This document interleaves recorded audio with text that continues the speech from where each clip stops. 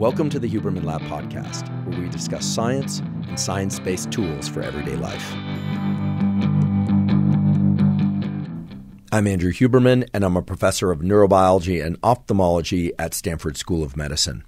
Today, we are going to talk all about dopamine and what drives you to do the things that you do. We're going to talk about motivation and desire and craving, but also how dopamine relates to satisfaction and our feelings of well-being. And of course, any discussion about dopamine has to include a discussion about the potential for dopamine-induced addiction. Indeed, dopamine lies at the heart of addiction to all things. But today we are mainly going to focus on how what we do and how we do it and how we conceptualize those things leads to changes in this amazing molecule in our brain and bodies that we call dopamine. I'm going to teach you what dopamine is and what it is not. There are a lot of myths about the molecule dopamine. We often hear about so-called dopamine hits. Today we are going to dispel many common myths about dopamine, and we are going to talk about how dopamine actually works. We're going to discuss the biology of dopamine, the psychology. We will discuss some neural circuits, and a really exciting aspect of dopamine biology are so-called dopamine schedules. In other words, we are going to discuss how things like food, drugs, caffeine, pornography, even some plant-based compounds can change our baseline levels of dopamine, and in doing so, they change how much dopamine we are capable of experiencing from what could be very satisfying events or events that make us feel not so good because of things that we did or took prior. So I promise you it's going to be a vast discussion, but I will structure it for you, and you'll come away with a deep understanding of really what drives you. You will also come away with a lot of tools how to leverage dopamine so that you can sustain energy, drive, and motivation for the things that are important to you over long periods of time.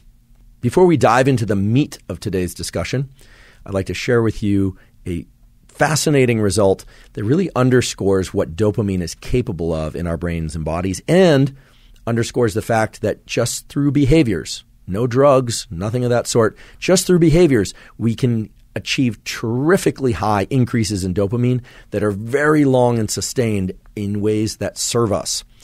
This is a result that was published in the European Journal of Physiology. I'll go into it in more detail later, but essentially what it involved is having human subjects get into water of different temperatures.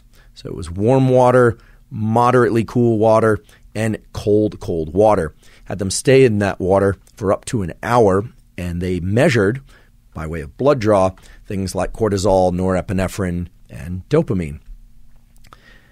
What was fascinating is that cold water exposure led to very rapid increases in norepinephrine and epinephrine, which is also just called adrenaline. It also led to increases in dopamine, and these increases in dopamine were very significant. They kicked in around 10 or 15 minutes after submersion into the cold water, and I should mention the head wasn't below water, it was just up to the neck. And the dopamine release continued to rise and eventually reached 250% above baseline. Now, what was interesting is after subjects got out of this cold water, that dopamine increase was sustained. And I know nowadays many people are interested in using cold water therapy as a way to increase metabolism and fat loss, but also to improve sense of well-being, improve cognition, improve clarity of mind. There's something really special about this very alert but calm state of mind. That seems to be the one that's optimal for pretty much everything except sleep. But for all aspects of work and for social engagement and for sport, that highly alert but calm state of mind really is the sweet spot that I believe most of us would like to achieve. And this cold water exposure, done correctly, really can help people achieve that state of mind through these increases in dopamine that last a very long time. So I will later detail the specifics of that study, what it entailed in terms of how long the variations that different subjects experienced, as well as how to limit the amount of stress hormone, cortisol, that's released as a consequence of the cold water. And we will also talk about compounds, supplements that people can take in order to increase their levels of dopamine should they choose. Before we begin, I'd like to emphasize that this podcast is separate from my teaching and research roles at Stanford. It is, however, part of my desire and effort to bring zero cost to consumer information about science and science-related tools to the general public. In keeping with that theme, I'd like to thank the sponsors of today's podcast. Our first sponsor is Roka. Roka makes sunglasses and eyeglasses that are of the absolute highest quality.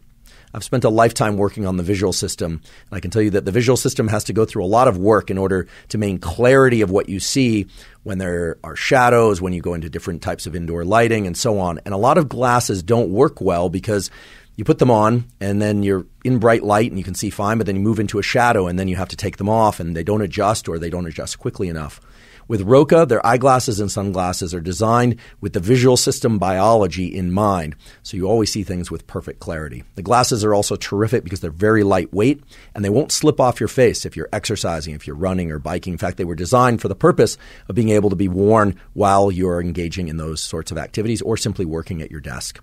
I happen to wear readers at night when I drive or when I work, and I love their sunglasses because I can wear them anywhere, and also the aesthetics of their sunglasses and eyeglasses are terrific. Unlike a lot of other performance glasses that frankly make people look like cyborgs, the aesthetics on Rokas are really terrific. You could wear them anywhere you'd like to go.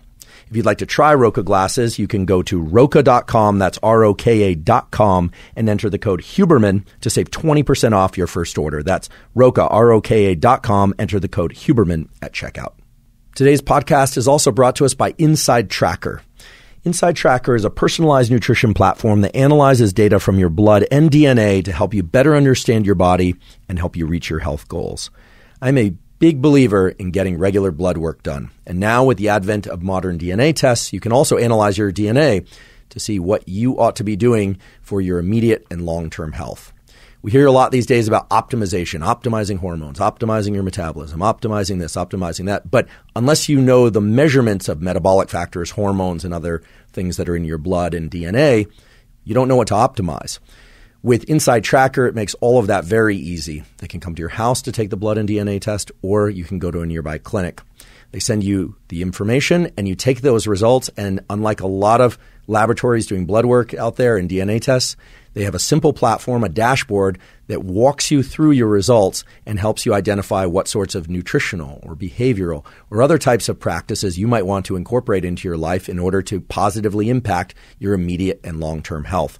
It's a very easy system to use, and you will gain a ton of information simply by doing that test, whether or not you end up making changes to what you're doing or not. If you'd like to try Inside Tracker, you can go to insidetracker.com/Huberman to get 25% off any of Inside Tracker's plans. Just use the code Huberman at checkout. Today's episode is also brought to us by Headspace.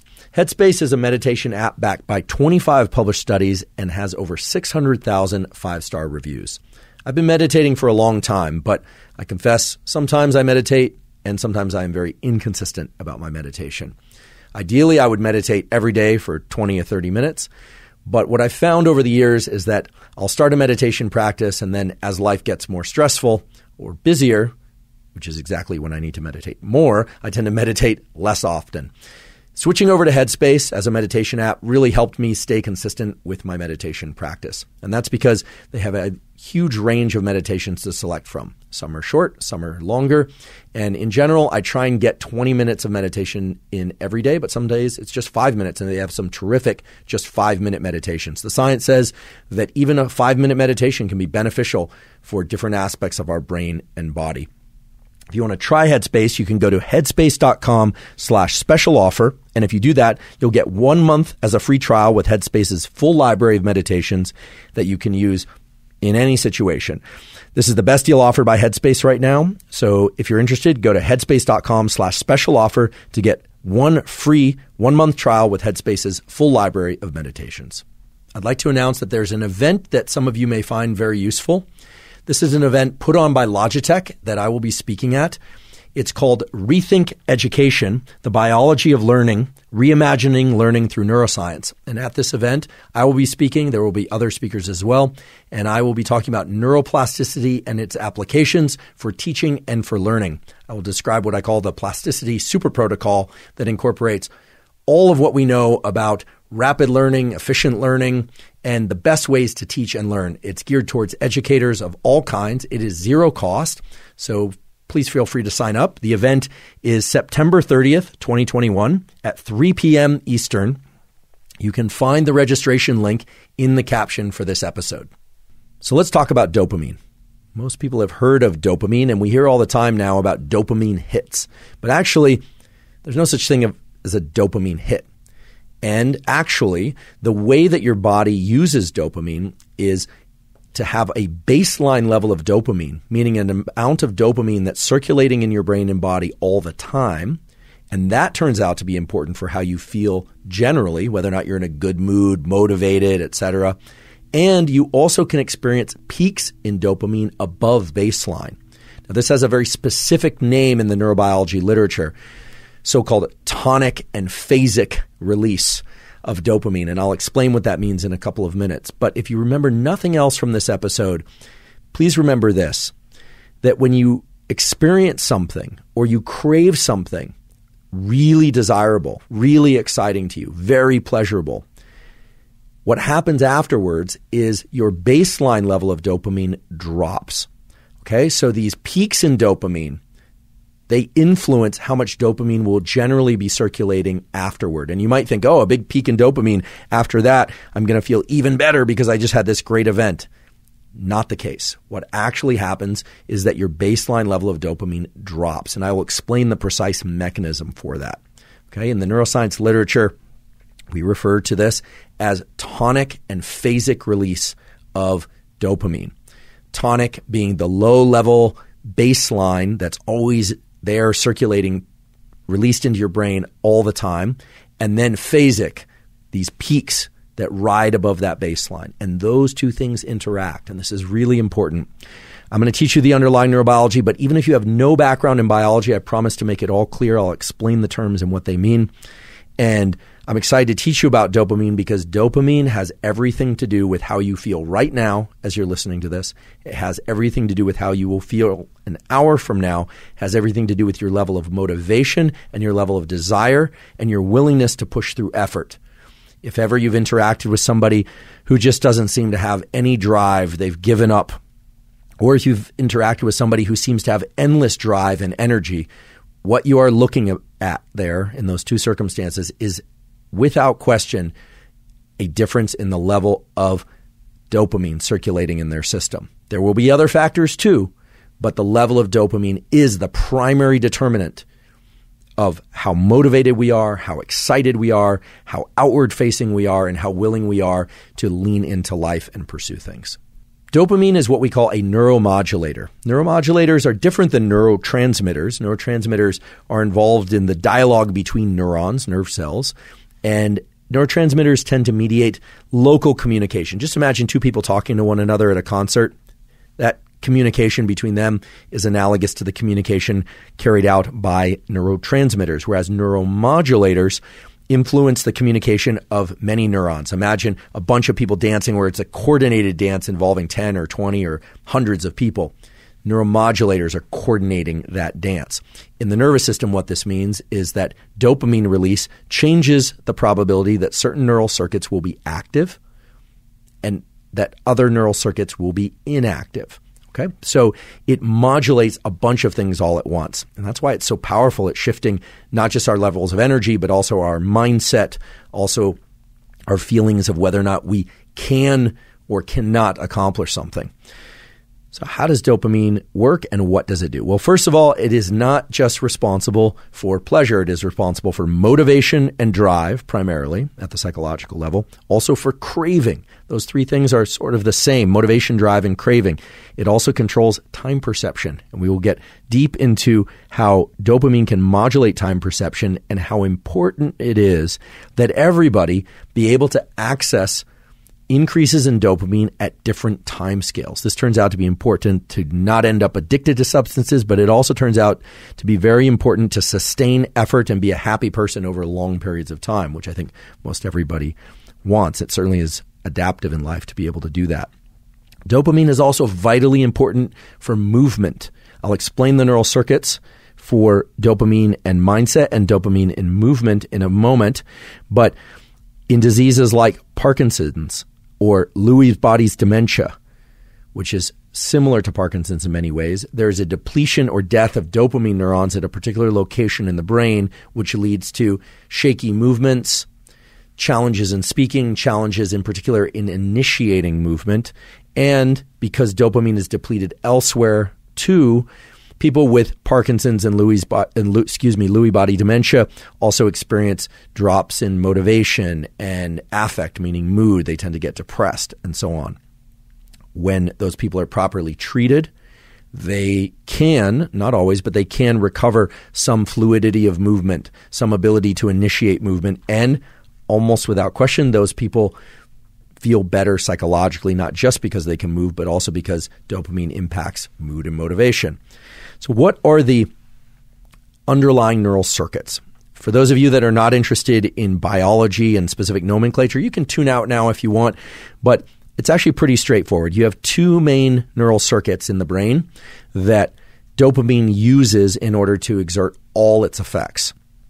The first one is a pathway that goes from this area in the what's called the ventral tegmentum. That's a fancy, but ventral just means bottom, and tegmentum actually means floor. So it's at the bottom of the brain, and it's the ventral part of the floor, so it's really low in the back of the brain, the ventral tegmentum, and it goes from the ventral tegmentum to what's called the ventral striatum and the prefrontal cortex. Now, that's a lot of language, but basically what we call this is the mesocorticolimbic pathway. This is the pathway by which dopamine influences motivation, drive, and craving. It involves structures that some of you may have heard of before, things like nucleus accumbens and the prefrontal cortex. This is the pathway that really gets disrupted in addictions, where in particular, drugs that influence the release of dopamine, like cocaine and methamphetamine, we'll talk about those drugs today, they tap into this pathway. But if you are pursuing a partner, a boyfriend or girlfriend, if you're pursuing a degree in school, if you're pursuing a finish line in a race, you are tapping into this so-called mesocorticolimbic pathway. This is the classic reward pathway in all mammals. The other pathway emerges from an area in the brain called the substantia nigra, so called because the cells in that area are dark, and the substantia nigra connects to an area of the brain called the dorsal striatum. This is, not surprisingly, called the nigrostriatal pathway. For those of you who have never done any neuroanatomy, I'm going to teach you a little trick right now. Everything in neuroanatomy, the first part of a word tells you where the neurons are. And then the second part tells you where they are connecting to. So when I say nigrostriatal pathway, it means that the neurons are in substantia nigra and they connect to the striatum, nigrostriatal pathway. So while it's a lot of language, there is some logic there. Okay, so we've got these two pathways, one mainly for movement, right? This is the substantia nigra to dorsal striatum. And we've got this other pathway, the so-called mesocorticolimbic pathway, that's for reward, reinforcement, and motivation.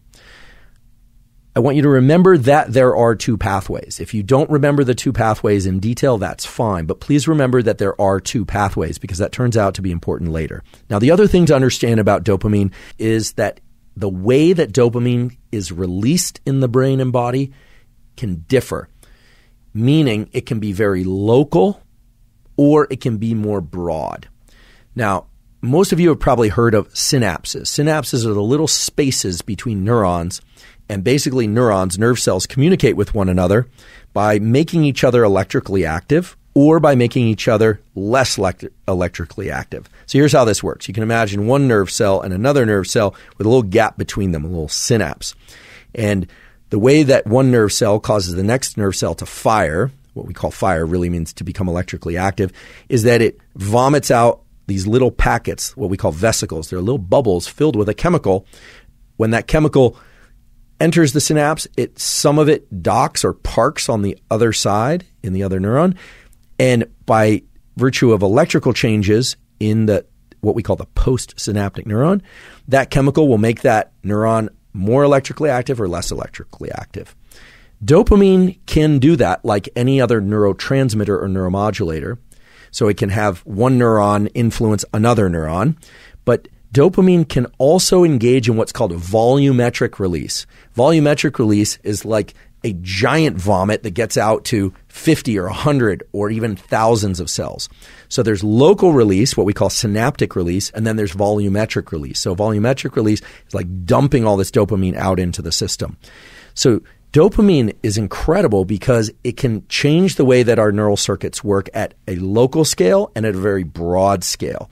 And for those of you that are only interested in tools, like how do I get more dopamine?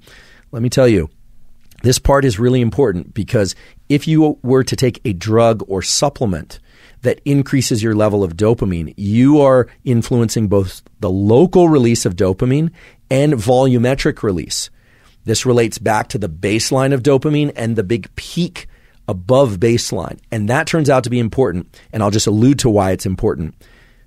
Many drugs, and indeed many supplements that increase dopamine, will actually make it harder for you to sustain dopamine release over long periods of time and to achieve those peaks that most of us are craving when we are in pursuit of things. Why?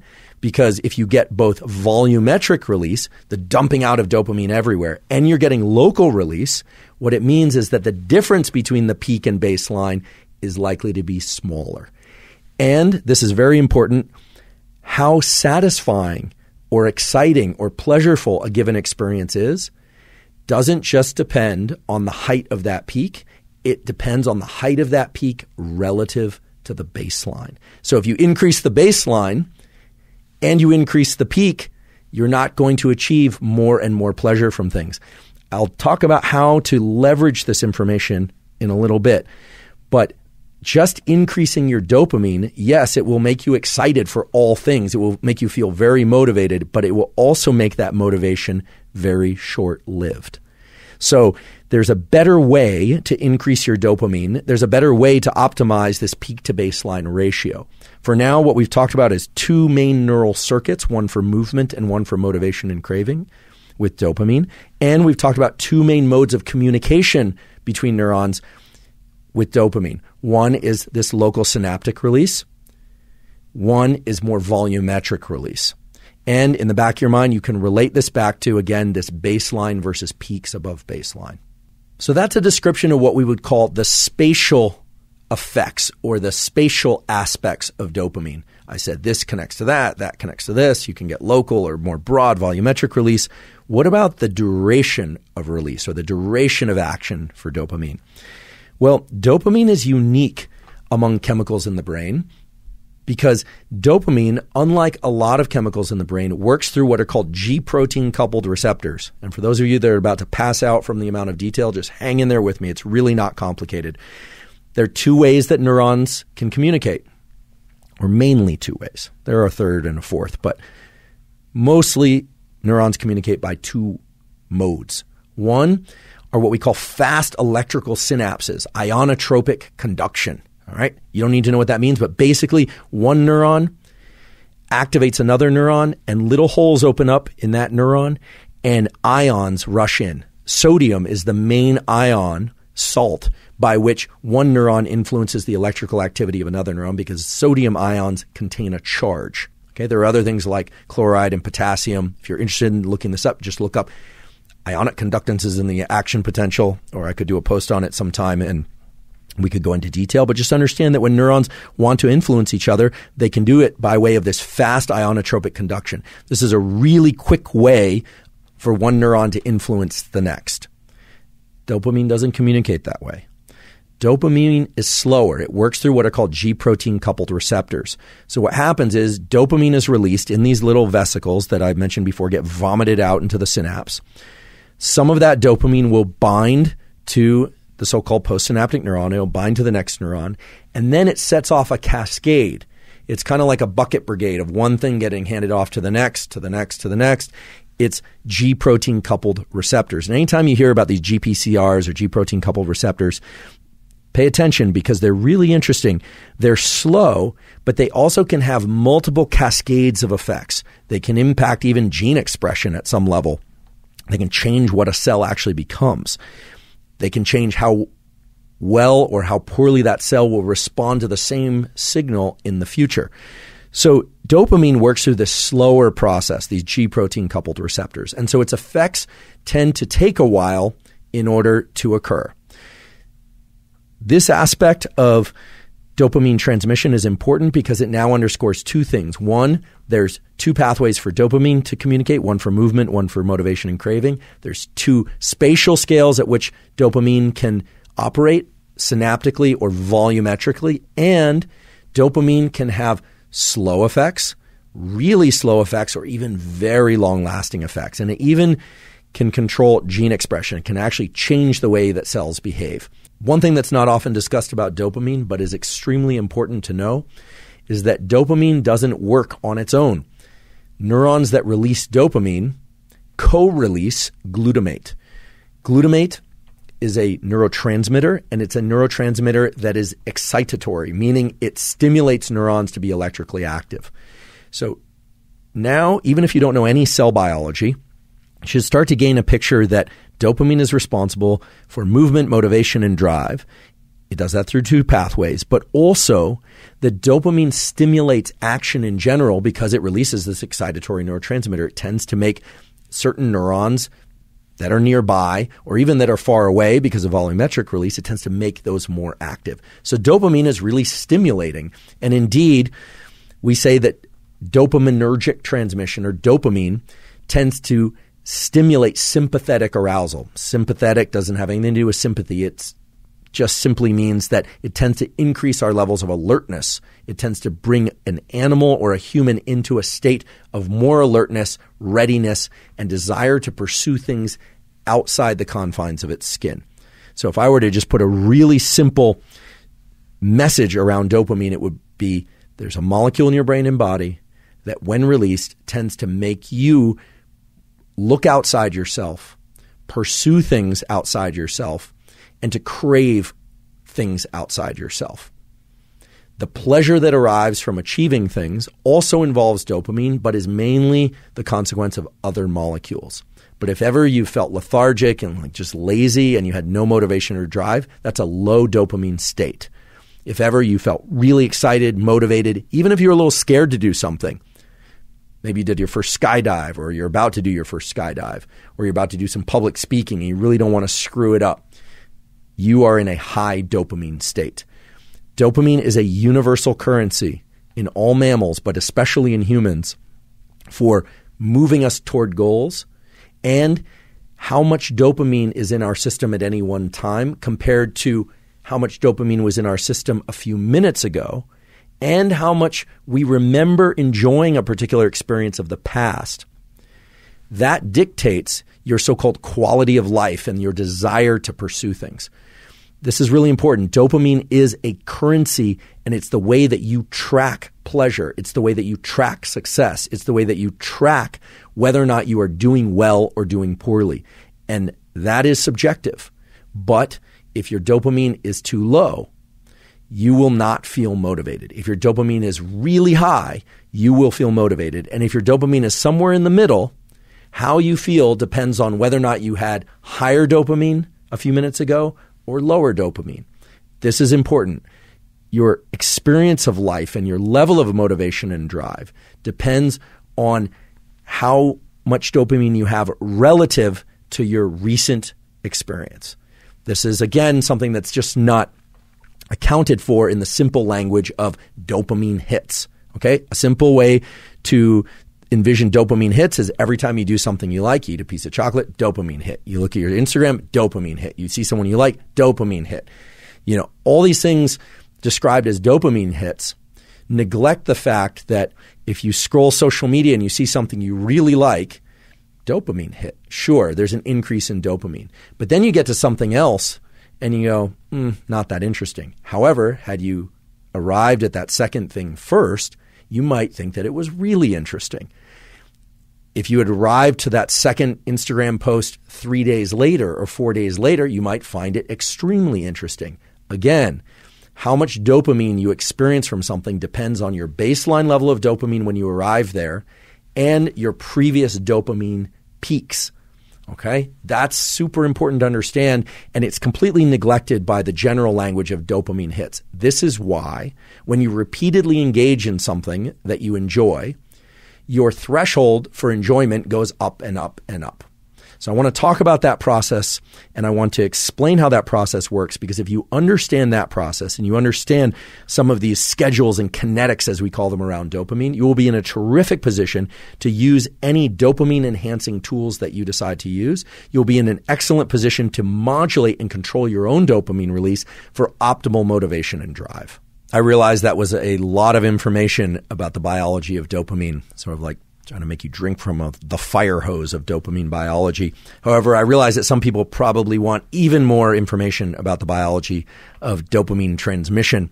If you're interested in that, I'll post a link to an absolutely stellar review that was published in Nature Reviews Neuroscience called Spatial and Temporal Scales of Dopamine Transmission. It is quite detailed, but they have beautiful diagrams and can walk you through all the things that I just described and get into even more detail. We'll put a link to that in the caption on YouTube. Right now, I want to share with you two anecdotes, one from my own life and one from some fairly recent history, that illustrate some of the core biology of dopamine and how profoundly it can shape our experience. The first one is a really tragic situation that occurred. This was in the 80s. There was a outbreak of what looked like Parkinsonian symptoms in a young population. So many of you have heard of Parkinson's disease. Parkinson's disease is a disease in which people initially start to quake, can't generate smooth movements. They'll have issues with speech, sometimes cognition as well. There are examples like Michael J. Fox, which are kind of early onset Parkinson's. Typically, it hits people a little bit later in life. There's a genetic component, but there is this question, and there's always been this question, whether or not certain lifestyle factors can also create Parkinson's.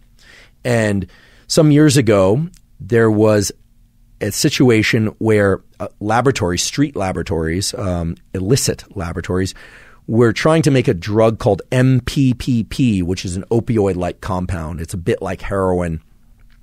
And heroin addicts seeking heroin went out and bought what they thought was MPPP. Unfortunately, it was not MPPP. I mean, it would have been tragic if it was anyway, because they were drug addicts. But what they ended up taking turned out to be a lot worse. What they ended up taking was MPTP. And MPTP can arise in the synthesis of MPPP. So someone in a lab someplace, this was mainly in the Central Valley in California, but elsewhere as well, somebody created MPTP. And what ended up happening was a large number of young people who were opioid addicts became completely boxed in, paralyzed. Couldn't speak, couldn't blink, couldn't do anything, couldn't function, couldn't move. So both aspects of dopamine transmission were disrupted. They had no motivation and drive. They couldn't generate any movement of any kind. They were literally locked in, frozen. And sadly, this is irreversible. It's irreversible because what MPTP does is it kills the dopaminergic neurons of the substantia nigra, that nigrostriatal pathway that's involved in generating movement, and it kills the dopaminergic neurons of the so-called mesocortical limbic pathway. I was in college when this whole MPTP thing happened, and I remember hearing this story. At the time, I had no understanding of what it is to have very high levels of dopamine or extremely depleted levels of dopamine. There was no reason why I should have that understanding. I mean, of course, I had experienced different pleasures of different kinds, and I've had lows in my life, but nothing to the extreme that I'm about to discuss. I got Giardia, and Giardia is a stomach bug that, if any of you ever had it, it is terrible. It's terrible diarrhea. You end up very dehydrated very quickly. You drop a ton of weight, and it is extremely unpleasant. I ended up going to the emergency room, and in the emergency room, I begged them for something to stop up my guts, and they gave it to me. They put a saline line in to rehydrate me, and they injected something into the saline bag, and within minutes, I felt more sadness, more overwhelming sense of depression, basically lower than I'd ever felt in my entire life. It was absolutely profound. I was crying endlessly without knowing why I was crying. I was miserable. And I asked them, what did you inject? And they said, we injected Thorazine. Thorazine is an antipsychotic drug. It's actually used to block dopamine receptors. It's what's given to people who have schizophrenia, often is given to people who have schizophrenia, because schizophrenia involves, among other things, elevated levels of dopamine. It was horrible. The experience of it was miserable, unlike anything I'd ever experienced. And so I actually said to them, what did you give me? They said Thorazine. And I said, you have to give me L-Dopa. You have to give me something to get my dopamine levels back up again. And they did. They gave me an injection of L-Dopa into the bag, went straight into my bloodstream, and within minutes, I felt fine again. It was incredible, and it really opened up my mind and my experience to what it is to have absolutely plummeted levels of dopamine. There's nothing more miserable than that, I'll tell you. And these poor souls who had this MPTP experience, unfortunately, they couldn't recover those cells. People who have severe Parkinson's are struggling with this as well, because in Parkinson's and in Lewy body dementia, the dopaminergic neurons often die. It's not just a problem with those neurons releasing enough dopamine. Later, we're going to talk about some approaches to maintaining dopaminergic neuron health and things that we can all do for that. But I will tell you, these dopamine neurons that we all have are very precious for movement and mood and motivation.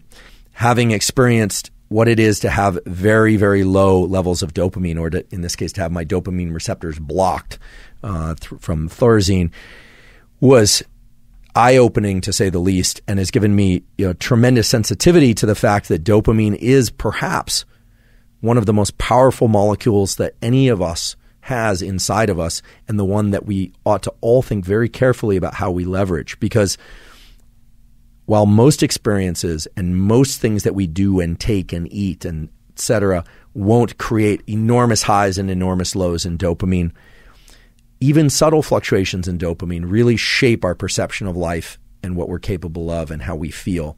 And so we want to guard those, and we want to understand them. So let's lean into that understanding about dopamine, and then let's talk about some tools that we can all use to leverage dopamine in order to keep that baseline in the appropriate healthy place and still be able to access those peaks in dopamine, because those, after all, are some of what makes life rich and worth living.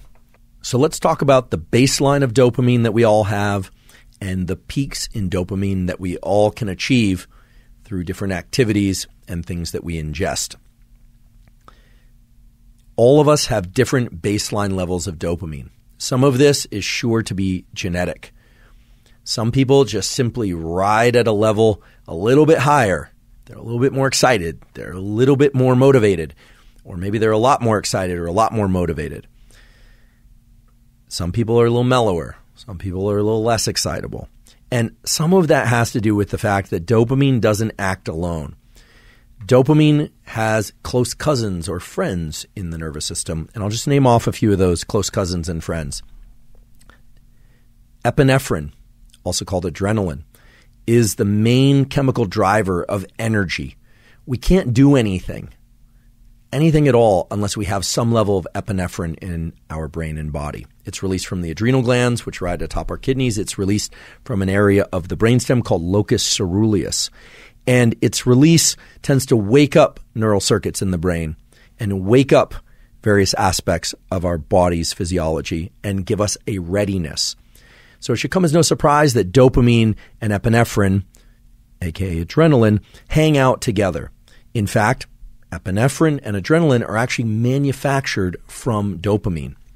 There's a biochemical pathway involving dopamine, which is a beautiful pathway. If ever you want to look it up, you could just look up biochemistry of dopamine. But what you'll find is that L-Dopa is converted into dopamine. Dopamine is converted into noradrenaline, norepinephrine, it's also called. And norepinephrine is converted into adrenaline. So not only are dopamine and epinephrine, aka adrenaline, close cousins, they are actually family members. Okay, they're closely related. I'm not going to get too deep into epinephrine today. I'm not going to talk too much about those pathways. But anytime I'm talking about dopaminergic transmission, or that you have a peak in dopamine, inevitably that means that you have a peak in release of epinephrine as well. What dopamine does is dopamine really colors the subjective experience of an activity to make it more pleasurable, to make it something that you want more of. Epinephrine is more about energy. Epinephrine alone can be fear, paralysis, trauma, not physical paralysis, but mental paralysis, frozen in fear or being traumatized or scared. But the addition of dopamine to that chemical cocktail, if dopamine is released in the brain, well, then that epinephrine becomes one of excitement. Okay, I'm using a broad brush here, but essentially what you need to know is that dopamine and epinephrine, aka adrenaline, are family members, and they tend to work together like a little gang to make you seek out certain things. So what sorts of activities, what sorts of things increase dopamine? And how much do they increase dopamine? Well, let's take a look at some typical things that people do out there or ingest out there that are known to increase dopamine. So let's recall that you have a baseline level of dopamine and that everybody does. And even within a family, you might have family members who are very excitable, happy, and motivated, and others who are less excitable, happy, and motivated. But your level of dopamine has everything to do with those genetics, but also with what you've experienced in the previous days and the previous months and so on. When you do or ingest certain things, your levels of dopamine will rise above baseline transiently. And depending on what you do or ingest, it will rise either more or less, and it will be very brief or it will last a long time. So let's take a look at some of the typical things that people take and do and eat. Some are good for us, some are not good for us. And let's ask how much dopamine is increased above baseline. Now, of course, these are averages, but these are averages that have been measured in so-called microdialysis studies in animals, so actually extracting from particular brain areas how much dopamine is released, or from measuring the serum, the circulating levels of dopamine in humans. Chocolate. They didn't look at milk versus dark chocolate, but chocolate will increase your baseline level of dopamine 1.5 times. Okay, so it's a pretty substantial increase in dopamine. It's transient. It goes away after a few minutes or even a few seconds. I'll explain what determines the duration in a minute. But 1.5 times for chocolate. Sex. Both the pursuit of sex and the act of sex increases dopamine 2 times. So it's a doubling above baseline. Now, of course, there's going to be variation there, but that's the average increase in baseline dopamine caused by sex. Later, I will talk about how the different aspects of the so-called arousal arc, the different aspects of sex, believe it or not, have a differential impact on dopamine. But for now, as a general theme or activity, sex doubles the amount of dopamine circulating in your blood.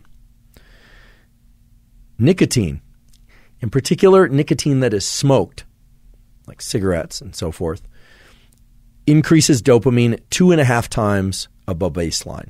So there's a peak that goes up above baseline 2.5 times higher. It is very short-lived. Anyone who's ever been a chain smoker or observed a chain smoker understands that the increase in dopamine from nicotine is very short-lived. Cocaine will increase the level of dopamine in the bloodstream 2.5 times above baseline. And amphetamine, another drug that increases dopamine, will increase the amount of dopamine in the bloodstream 10 times above baseline. A tremendous increase in dopamine.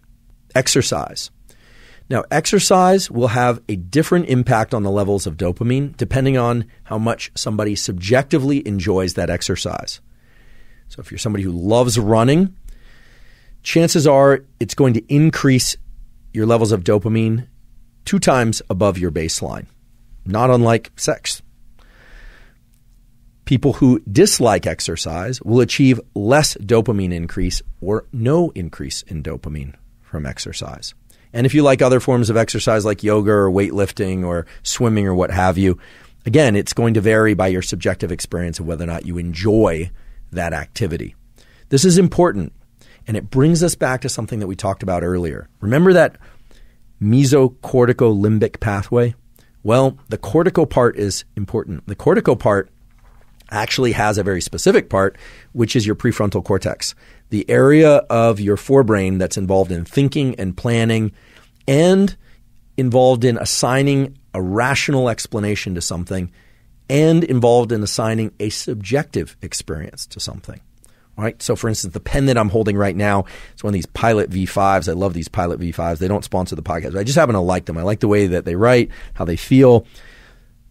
If I spent enough time thinking about it or talking about it, I could probably get a dopamine increase just talking about this Pilot V5. And that's not because I have the propensity to release dopamine easily. It's that as we start to engage with something more and more, and what we say about it and what we encourage ourselves to think about it has a profound impact on its rewarding or non-rewarding properties. Now, it's not simply the case that you can lie to yourself and you can tell yourself, I love something, and when you don't really love it, and it will increase dopamine. But what's been found over and over again is that if people journal about something or they practice some form of appreciation for something or they think of some aspect of something that they enjoy, the amount of dopamine that behavior will evoke tends to go up.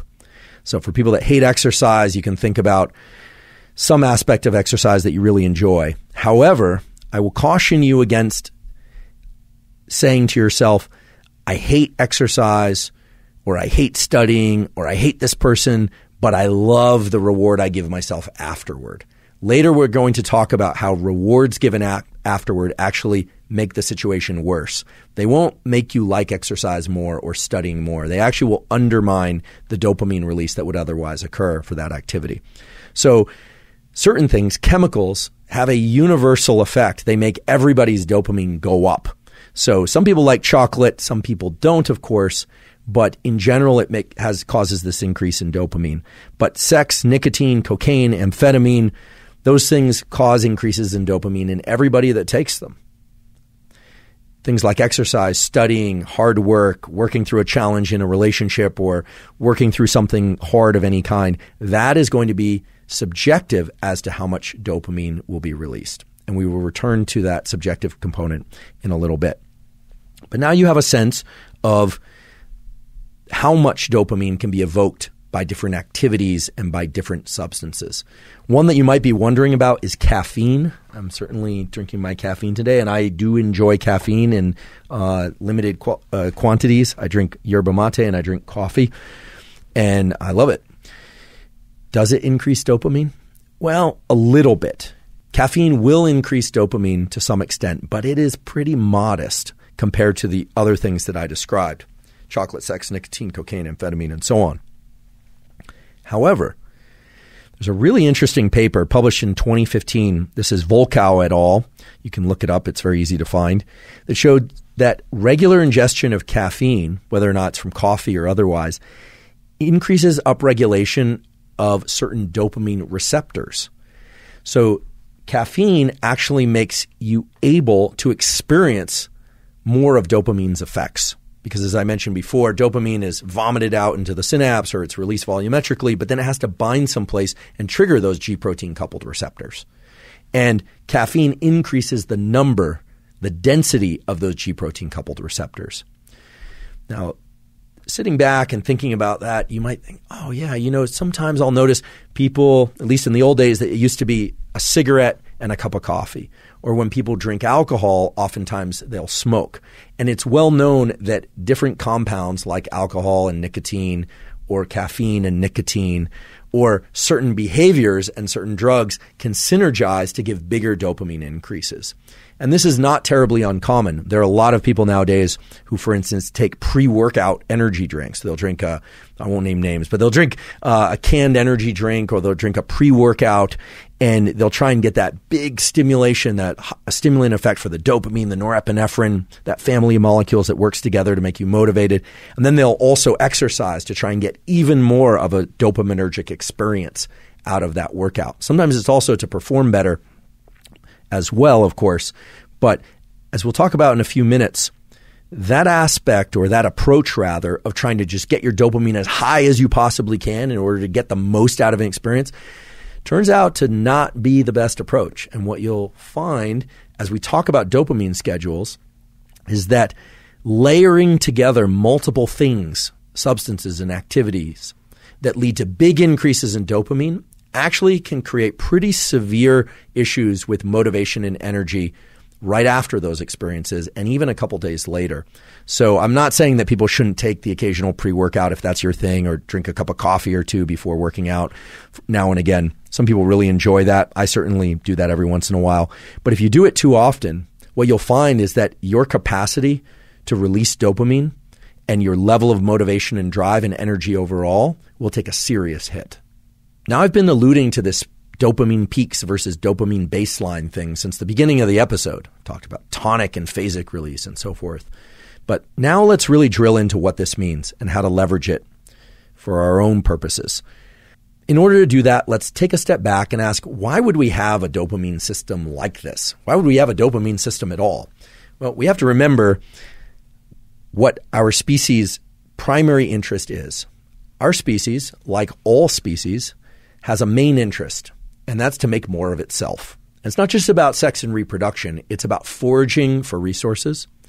Resources can be food, it can be water, it can be salt, can be shelter, can be social connection.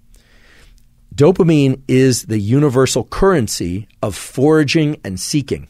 Right? We sometimes talk about motivation and craving, but what we mean in the evolutionary adaptive context, what we mean is foraging and seeking water, seeking food, seeking mates, seeking things that make us feel good and avoiding things that don't make us feel good, but in particular seeking things that will provide sustenance and pleasure in the short term and will extend the species in the long term.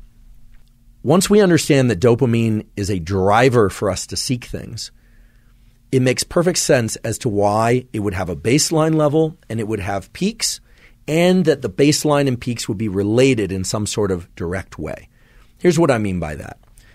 Let's say that you were not alive now, but you were alive 10,000 years ago. And you woke up and you looked and you realized you had minimal water and you had minimal food left. Maybe you have a child, maybe you have a partner, maybe you're in an entire village, but you realize that you need things, okay? You need to be able to generate the energy to go seek those things. And chances are there were dangers in seeking those things. Yes, it could be saber-toothed tigers and things of that sort, but there are other dangers too. There's the danger of a cut to your skin that could lead to infection. There's the danger of storms. There's the danger of cold. There's the danger of leaving your loved ones behind. So you go out and forage, right? You could be hunting, you could be gathering, or you could be doing both. The going out and foraging process was, we are certain, driven by dopamine. I mean, there's no fossil record of the brain, but these circuits have existed, we know, for tens of thousands, if not hundreds of thousands of years. And they are present in every animal, not just mammals, but even in little worms like C. elegans. The same process is mediated by dopamine. So dopamine drives you to go out and look for things. And then let's say you find a couple berries. These ones are rotten. These ones are good. Maybe you hunt an animal and kill it, or you find an animal that was recently killed and you decide to take the meat. You are going to achieve, or I should say experience, some sort of dopamine release. You found the reward. That's great.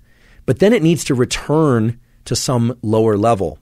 Why? Well, because if you just stayed there, you would never continue to forage for more. It doesn't just increase your baseline and then stay there. It goes back down. And what's very important to understand is that it doesn't just go back down to the level it was before. It goes down to a level below what it was before you went out seeking that thing. Now, this is counterintuitive. We often think, oh, okay, I'm going to pursue the win. All right, let's move this to modern day. I'm going to run this marathon. I'm going to train for this marathon. Then you run the marathon and you cross the finish line. You feel great. And you would think, okay, now I'm set for the entire year. I'm going to feel so much better. I'm going to feel this accomplishment in my body. It's going to be so great. But that's not what happens. You might feel some of those things, but your level of dopamine has actually dropped below baseline. Now, eventually it will ratchet back up. But two things are really important. First of all, the extent to which it drops below baseline is proportional to how high the peak was. So if you cross the finish line pretty happy, it won't drop that much below baseline afterward. If you cross the finish line ecstatic, well, a day or two later, you're going to feel quite a bit lower than you would otherwise. You might not be depressed because it depends on where that baseline was to begin with. But the so-called postpartum depression that people experience after giving birth or after some big win, a graduation, or any kind of celebration, that postpartum drop in mood and affect and motivation is the drop in baseline dopamine. This is very important to understand because this happens on very rapid timescales and it can last quite a long time. It also explains the behavior that most of us are familiar with of engaging in something that we really enjoy, going to a restaurant that we absolutely love, or engaging in some way with some person that we really, really enjoy. But if we continue to engage in that behavior over and over again, it kind of loses its edge. It starts to kind of feel less exciting to us. Some of us experience that drop in excitement more quickly and more severely than others, but everyone experiences that to some extent. And this has direct roots in these evolutionarily conserved circuits. Some of you may be hearing this and think, no, that's not how it works for me. I'm just riding higher and higher all the time. I love my kids. I love my job. I love school. I love wins. I don't want losses. I agree. We all feel good when we are achieving things, but oftentimes we are feeling good because we are layering in different aspects of life, consuming things and doing things that increase our dopamine. We're getting those peaks. But afterward, the drop in baseline occurs, and it always takes a little while to get back to our stable baseline. We really all have a sort of dopamine set point.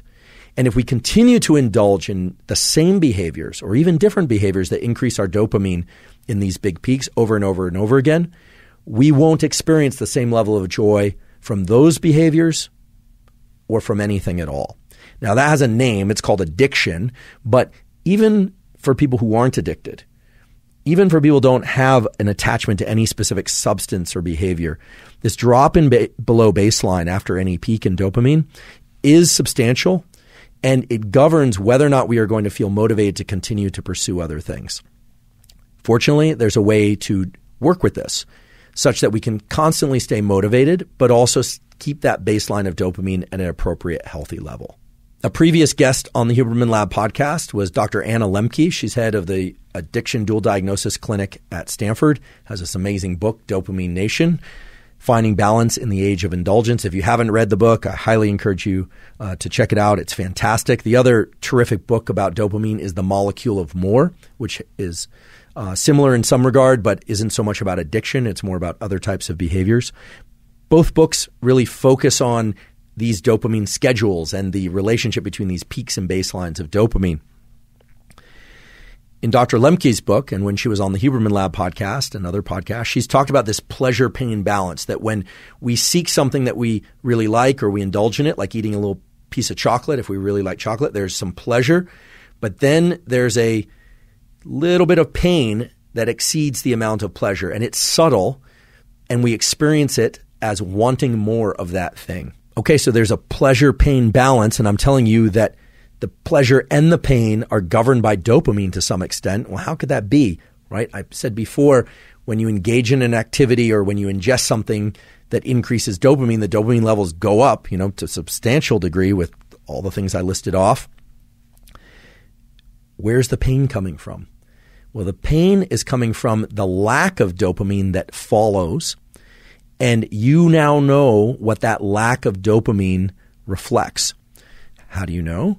Well, earlier we were talking about how dopamine is released between neurons, and I mentioned two ways. One is into the synapse, where it can activate the postsynaptic neuron, and the other was what I called volumetric release, where it is distributed more broadly. It's released out over a bunch of neurons.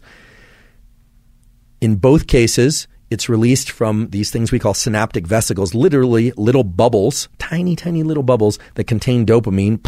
They get vomited out into the area or into the synapse. Well, those vesicles get depleted. For the synaptic physiologists out there, we call this the readily releasable pool of dopamine. We can only deploy dopamine that is ready to be deployed, that's packaged in those little vesicles and ready to go. It's like when you order a product and they say out of stock until 2 months from now. Well, it's not ready to be released. Same thing with dopamine. There's a pool of dopamine that's synthesized, and you can only release the dopamine that's been synthesized. It's the readily releasable pool. The pleasure-pain balance doesn't only hinge on the readily releasable pool of dopamine, but a big part of the pleasure-pain balance hinges on how much dopamine is there and how much is ready and capable of being released into the system. So now we've given some meat to this thing that we call the pleasure-pain balance. And now it should make perfect sense why if you take something or do something that leads to huge increases in dopamine, afterward your baseline should drop because there isn't a lot of dopamine around to keep your baseline going. Fortunately, most people do not experience or pursue enormous increases in dopamine leading to these severe drops in baseline. Many people do, however, and that's what we call addiction. When somebody pursues a drug or an activity that leads to huge increases in dopamine, and now you understand that afterward the baseline of dopamine drops because of depletion of dopamine, the readily releasable pool, the dopamine is literally not around to be released, and so people feel pretty lousy. And many people make the mistake of then going and pursuing the dopamine evoking, the dopamine releasing activity or substance again, thinking mistakenly that it's going to bring up their baseline. It's going to give them that peak again. Not only does it not give them a peak, their baseline gets lower and lower because they're depleting dopamine more and more and more. And we've seen this over and over again. When people get addicted to something, then they're not achieving much pleasure at all. You can even see this with video games. People will play a video game. They love it. It's super exciting to them. And then they'll keep playing and playing and playing. And either one of two things happens, typically both. First of all, I always say addiction is a progressive narrowing of the things that bring you pleasure. So oftentimes what will happen is the person only has excitement and can achieve dopamine release to the same extent doing that behavior and not other behaviors. And so they start losing interest in school. They start losing interest in relationships. They start losing interest in fitness and well-being, and depletes their life. And eventually what typically happens is they will stop getting dopamine release from that activity as well. And then they drop into a pretty serious depression. And this can get very severe, and people have committed suicide from these sorts of patterns of activity. But what about the more typical scenario? What about the scenario of somebody who is really good at working during the week, they exercise during the week, they drink on the weekends? Well, that person is only consuming alcohol maybe 1 or 2 nights a week, but oftentimes that same person will be spiking their dopamine with food during the middle of the week. Now, we all have to eat, and it's nice to eat foods that we enjoy. I certainly do that. I love food, in fact. But let's say they're eating foods that really evoke a lot of dopamine release in the middle of the week. They're drinking 1 or 2 days on the weekend. They are one of these work hard, play hard types. So they're swimming a couple miles in the ocean in the middle of the week as well. They're going out dancing once on the weekend. Sounds like a pretty balanced life as I describe it. Well, here's the problem. The problem is that dopamine is not just evoked by one of these activities. Dopamine is evoked by all of these activities. And dopamine is one currency of craving, motivation, and desire and pleasure. There's only one currency. So even though if you look at the activities, you'd say, well, it's just on the weekends, or this thing is only a couple times a week. If you looked at dopamine simply as a function, as a chemical function of peaks and baseline, it might make sense why this person, after several years of work hard, play hard, would say, yeah, I'm feeling kind of burnt out. I'm just not feeling like I have the same energy that I did a few years ago. And of course, there are age-related reasons why people can experience drops in energy. But oftentimes what's happening is not some sort of depletion in cellular metabolism that's related to aging. What's happening is they're spiking their dopamine through so many different activities throughout the week that their baseline is progressively dropping. And in this case, it can be very subtle. It can be very, very subtle. And that's actually a very sinister function of dopamine, we could say, which is that it can often drop in imperceptible ways, but then once it reaches a threshold of low dopamine, we just feel like, we can't really get pleasure from anything anymore. what used to work doesn't work anymore. So it starts to look a lot like the more severe addictions or the more acute addictions to things like cocaine and amphetamine, which lead to these big increases, these big spikes in dopamine, and then these very severe drops in the baseline. Now, of course, we all should engage in activities that we enjoy. I certainly do. Everybody should. A huge part of life is pursuing activities and things that we enjoy.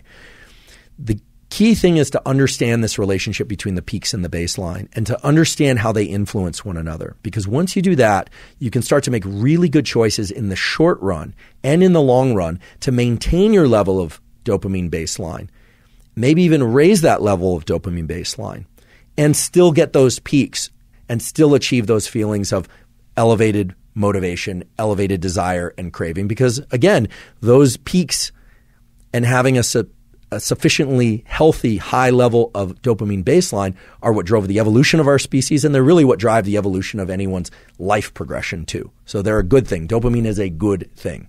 Just very briefly, because it was also covered in the interview episode I did with Anna Lemke about addiction, some of you might be asking, what should I do if I experience a drop in my baseline level of dopamine because of engagement with some activity or some substance that led to big peaks? Just to put some color and example on this, a few episodes ago I talked about a friend who I've known a long time. This is actually the child of a friend who has basically become addicted to video games. He decided, actually after seeing that episode with Anna, to do a 30-day complete fast from phone, from video games, and from social media of all kinds. He's now at day 29. He's really accomplished this. Not incidentally, his levels of concentration, his overall mood are up. He's doing far, far better. What he did is hard. In particular, the first 14 days is really hard. But the way that you replenish the releasable pool of dopamine is to not engage in these dopaminergic seeking behaviors. Because remember, typically people arrive at a place where they want to stop engaging in these behaviors or ingesting substances when that dopamine is depleted, when they're not getting the same lift. In his case, he was feeling depressed. He thought he had ADHD. They were starting to treat it as ADHD. And certainly there are people out there who have ADHD, but what he found was that his levels of concentration are back. He does not need to be treated for ADHD. And actually the psychiatrist wondered if he did prior to this video game social media fast. He's feeling good. He's exercising again. I'm not making this up. This is really a very specific but very relevant example of how the dopamine system can replenish itself. Of course, if there's a clinical need for ADHD treatment, by all means pursue that. But I think a lot of ADHD does go misdiagnosed because of this depletion in dopamine that occurs because of overindulgence in other activities and the drop in baseline. So for anyone that's experienced a real drop in baseline who has addictive tendencies, whether or not they're behaviors or substances, that is always going to be the path forward, is going to be either cold turkey or through some sort of tapering to limit interactions with what would otherwise be the dopamine-evoking behavior or substance. So let's talk about the optimal way to engage in activities or to consume things that evoke dopamine. And by no means am I encouraging people to take drugs of abuse. I would not do that. I am not doing that. But some of the things on these lists of dopamine-evoking activities are things like chocolate, coffee, even if it's indirect, sex and reproduction, provided it's healthy, consensual, context-appropriate, age-appropriate, species-appropriate, of course, is central to our evolution and progression as a species. So certain things like cocaine, amphetamine, I will put in the classification of bad. I'm willing to do that. And other things are part of life. Food, exercise, if that evokes your dopamine. How are we supposed to engage with these dopamine-evoking activities in ways that are healthy and beneficial for us? How do we achieve these peaks, which are so central to our well-being and experience of life, without dropping our baseline? And the key lies in intermittent release of dopamine. The real key is to not expect or chase high levels of dopamine release every time we engage in these activities. Intermittent reward schedules are the central schedule by which casinos keep you gambling, the central schedule by which elusive partners or potential partners keep you texting and pursuing on either side of the relationship. Intermittent schedules are the way that the internet and social media and all highly engaging activities keep you motivated and pursuing.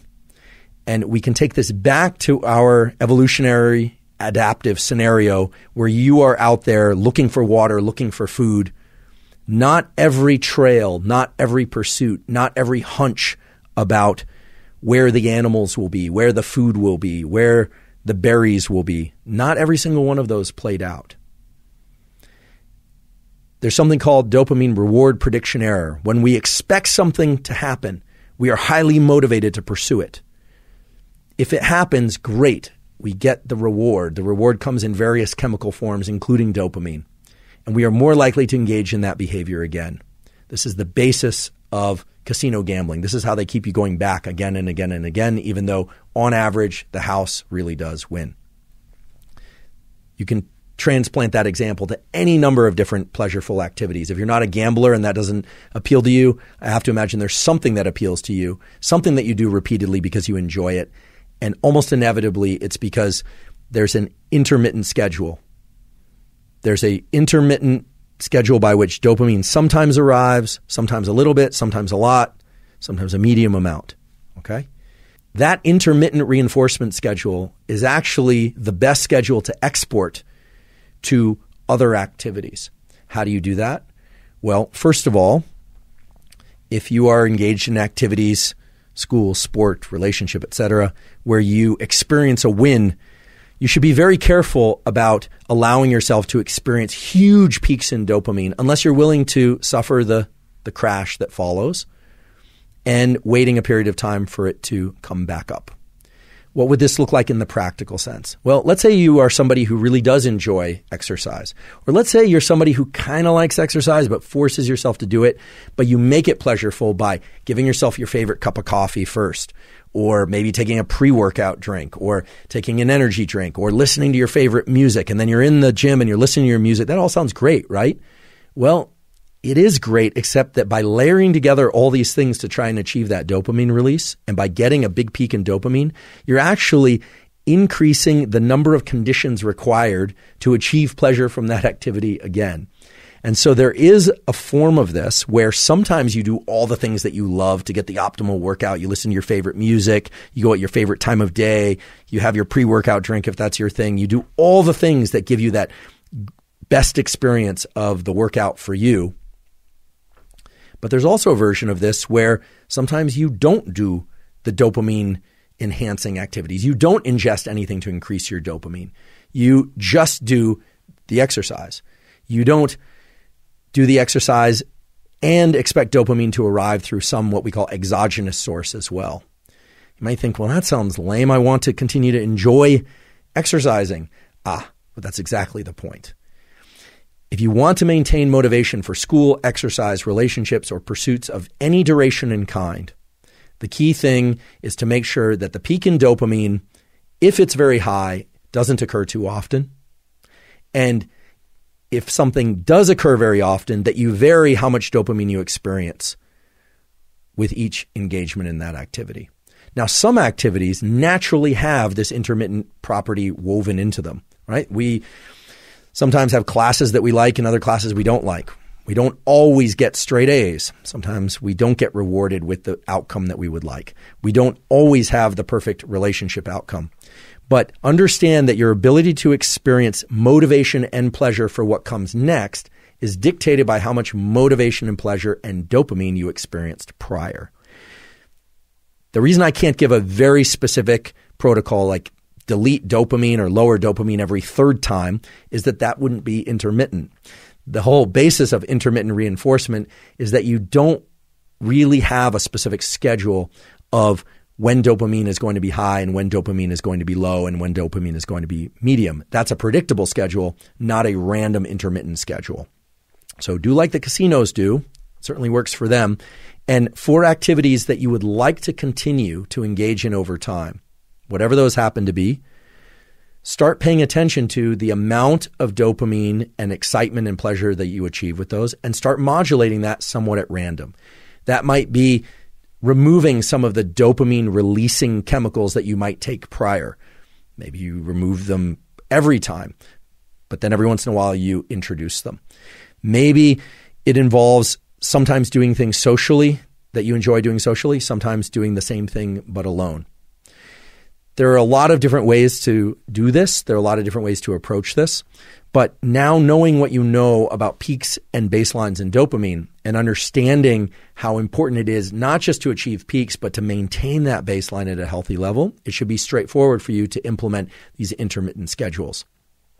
For those of you that are begging for more specificity, we can give you a tool. One would be you can flip a coin before engaging in any of these types of activities and decide whether or not you are going to allow other dopamine supportive elements to go, for instance, into the gym with you. Are you going to listen to music or not? If you enjoy listening to music, well, then flip a coin. And if it comes up heads, bring the music in. If it comes up tails, don't. Okay. Sounds like you're undercutting your own progress, but actually you are serving your own progress, both short-term and long-term, by doing that. Now, the smartphone is a very interesting tool for dopamine in light of all this. It's extremely common nowadays to see people texting and doing selfies and communicating in various ways, listening to podcasts, listening to music, doing all sorts of things while they engage in other activities, or going to dinner and texting other people, or making plans, sharing information. That's all wonderful. It gives depth and richness and color to life. But it isn't just about our distracted nature when we're engaging with the phone. It's also a way of layering in dopamine. And it's no surprise that levels of depression and lack of motivation are really on the increase. Everything that we've talked about until now sets up an explanation or an interpretation of why interacting with digital technology can potentially lead to disruptions or lowering in baseline levels of dopamine. I can use a personal example for this. I happen to really enjoy working out. I've always really enjoyed it. But in recent years, I noticed that if I was bringing my phone to my workouts, then not only was I a little bit more distracted and not focusing on what I was doing as much as I could have or should have, but also I started to lose interest in what I was doing. It wasn't as pleasurable. I would feel like it just didn't have the same kind of oomph, and I was beginning to question my motivation. As I started learning more about this relationship between the peaks and the baselines in dopamine, what I realized was that some time ago I probably experienced an incredible increase in the amount of dopamine during one of my workouts because I enjoy working out and I enjoy listening to music. I also enjoy listening to podcasts. I also enjoy communicating with people. Those are all wonderful pursuits, but I had layered in too many of them too many times, and then it essentially wasn't working for me anymore. Much in the same way a drug wouldn't work for somebody who takes it repeatedly because their baseline of dopamine is dropping. So at least for this calendar year, I've made a rule for myself, which is I don't allow my phone into my workouts at all. No music, at least not from the phone. It can be in the room. I might listen to a podcast in the room, but I don't listen to anything or engage in anything on my phone. No texting whatsoever. And most of the time, I just don't even bring it with me for that period of time. It's only a short period of time. I'm not training that often. This is something that I think has been misinterpreted as people can't be alone now. People talk about, they can't walk across the street, or they can't go anywhere, ride the bus, can't be on the plane without being in contact. They can't handle just their thoughts. I don't think that's really what's going on. I think what's happened is that we achieved the great dopamine increase that comes from this incredible thing, which I personally enjoy, being able to communicate by phone, by text, and exchange pictures and send links and these kinds of things, social media. But then what happens is it doesn't have that same fulfilling aspect to it. And it tends to remove the excitement and the pleasure of the very activities that we are engaged in. So I know this is a hard one for many people, but I do invite you to try removing multiple sources of dopamine release, or what used to be multiple sources of dopamine release, from activities that you want to continue to enjoy or that you want to enjoy more. And now you understand the biological mechanisms that would underlie a statement like that. It takes a little bit of working with. I know it can be challenging in the first week or so of not engaging with the phone during any kind of workout. That actually was really tough. But now I'm back to a place where I enjoy it that much more. I also feel as if I conquered something in terms of the circuitry related to dopamine. I now understand why something that I enjoyed so much had become less pleasurable for me. And there's a deep, deep satisfaction that comes from understanding, okay, there wasn't anything wrong with me or what I was doing or anything at all. It was just there was something wrong with the approach I was taking, which was layering in all these sources of dopamine and dropping my baseline.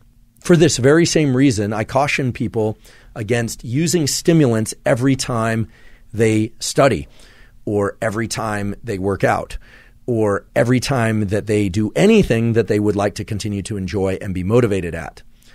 There's one exception, which is caffeine, because as I mentioned before, if you like caffeine, that actually could be a good thing for your dopamine system because it does upregulate these D2, D3 receptors. So it actually makes whatever dopamine is released by that activity more accessible or more functional within the biochemistry and the pathways of your brain and body.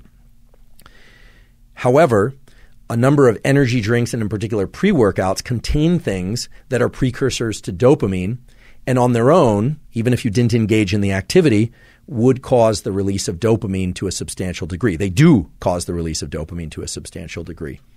And over time, that will deplete your dopamine. So energy drinks, pre-workout drinks, drugs of various kinds that people take to study and pay attention. We talked about some of these for the ADHD episode, things like Adderall, Ritalin, armodafinil, modafinil, taken repeatedly over time will reduce the level of satisfaction and joy that you get from the activities you engage in while under the influence of those compounds.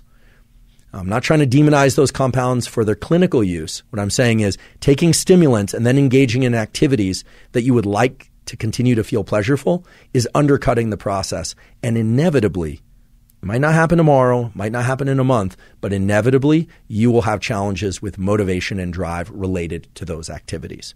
Now, some people can keep it right in check. They can just do the one can of the energy drink, or they only do their pre-workout before really hard days, for instance. More power to you. I actually do that sometimes, frankly. But people who are trying to get into that peak, super motivated, driven state, really focused every time they engage in an activity, you are absolutely undercutting the process and you are undermining your ability to stay motivated and focused.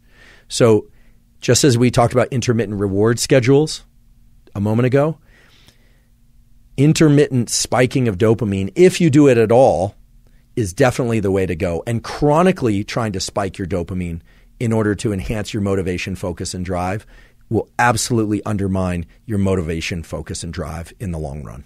Ingestion of caffeine is somewhat of an exception among the other examples of things I've mentioned to avoid before what would otherwise be dopamine-increasing activities because, again, caffeine can increase the density and the efficacy of these dopamine receptors.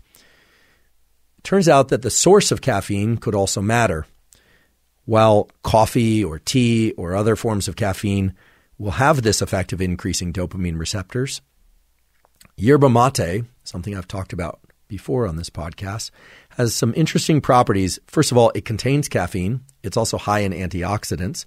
It also contains something called GLP-1, which is favorable for management of blood sugar levels. Yerba mate, it turns out, has also been shown to be neuroprotective specifically for dopaminergic neurons. Now, I should mention this is just a couple of studies, so we don't want to conclude too much from these studies. More needs to be done. But they showed that in a model of damage to dopamine neurons, ingestion of yerba mate and some of the compounds within yerba mate can actually serve to preserve the survival of dopamine neurons in both the movement-related pathway and the motivation pathway. So perhaps you need that incentive in order to ingest yerba mate tea. Perhaps you don't need any incentive. In my case, I don't need any incentive. I already enjoy yerba mate as my principal source of caffeine, although I do drink coffee as well.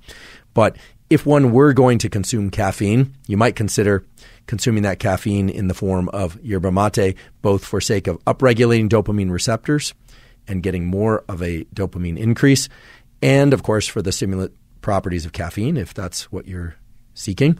And in addition to that, because yerba mate does appear to have some sort of neuroprotective and in particular dopamine neuron protective properties. Now, that doesn't mean that caffeine is always beneficial. And actually, there's one instance related to dopamine where caffeine can be particularly dangerous. And this relates to MDMA, so-called ecstasy. MDMA is under investigation in various clinical trials for its potential to treat trauma and depression. It's also, of course, a drug that's used recreationally. It's still illegal, at least in the United States. Whether or not MDMA is neurotoxic has been very controversial. Early on, it was thought that it is neurotoxic, that it can destroy serotonergic neurons.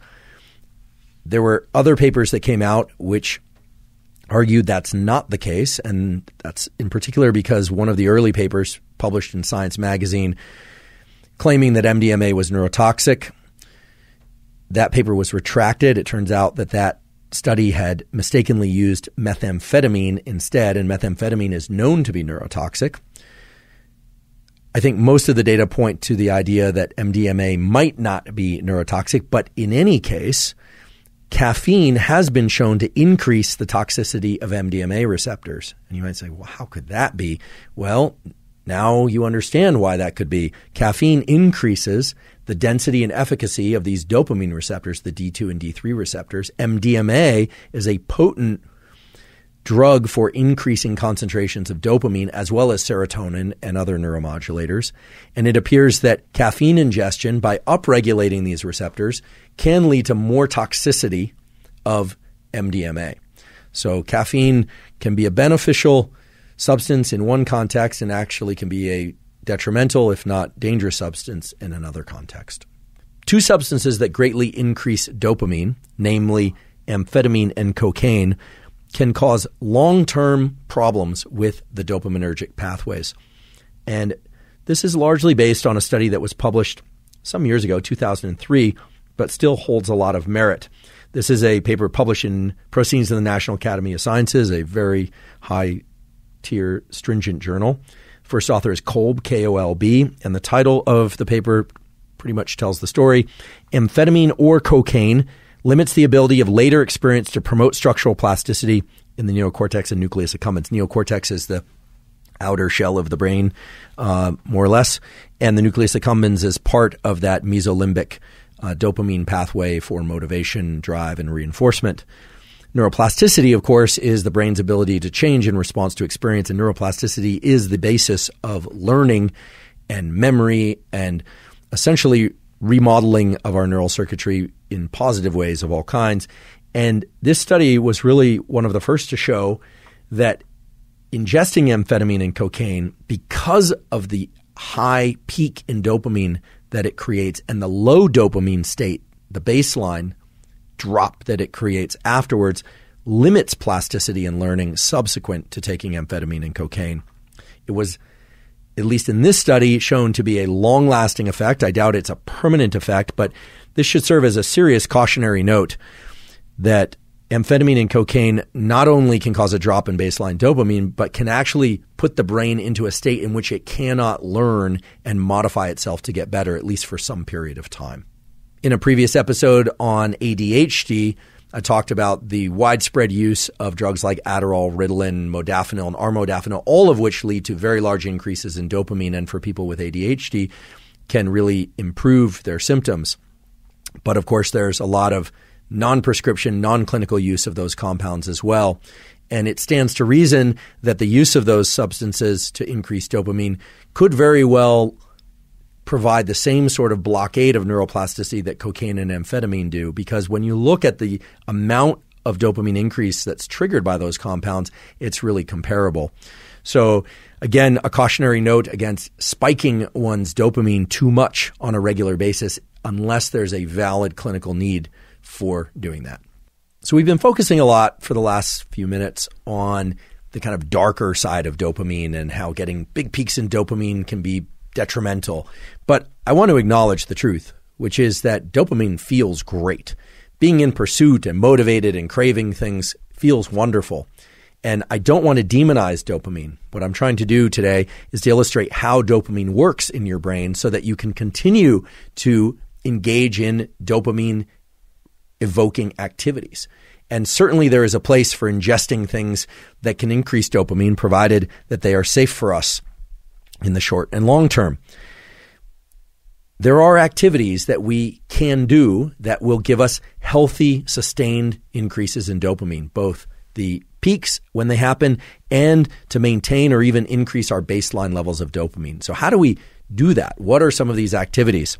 Well, in recent years, there's been a trend toward more people doing so-called cold exposure. In part, this was popularized by Wim Hof, the so-called Iceman, getting into cold showers, taking ice baths, exposing oneself to cold water of various kinds, can in fact increase our levels of dopamine as well as the neuromodulator norepinephrine. This is not a new phenomenon. In the 1920s, a guy by the name of Vincent Prisnitz was one of the first people to popularize and formalize cold water therapies. He was an advocate of cold water exposure in order to boost the immune system and increase feelings of well-being. And actually, this practice dates back long before Vincent's popularized it. And Wim Hof is the more recent iteration of this. First of all, some of the safety parameters. Let's establish those first. Getting into very, very cold water, 30-degree Fahrenheit or even low 40-degree Fahrenheit, can put somebody into a state of cold water shock. I mean, people can die doing that. So obviously, you want to approach this with some caution. But for most people, getting into 60-degree water or 50-degree water, or if you're acclimated and comfortable with it, 40-degree water or 45-degree water can have tremendously beneficial results on your neuromodulator systems, including dopamine. What temperature of water you can tolerate will depend on how cold water adapted you are and how familiar you are with the experience of getting into cold water.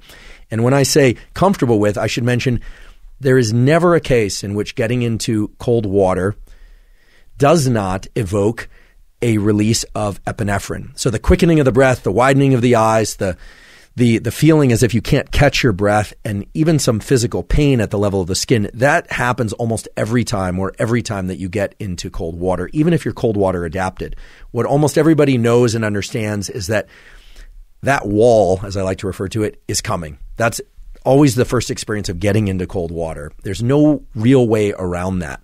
Now, this study that I mentioned earlier, Human Physiological Responses to Immersion into Water of Different Temperatures. Really interesting study that was done and published in the the European Journal of Applied Physiology. I can provide a link to that study in the show caption. It's a really interesting study. They looked at people getting exposed to water that was warm, moderately cold, or very cold. It was 32 degrees Celsius, 20 degrees Celsius, or 14 degrees Celsius.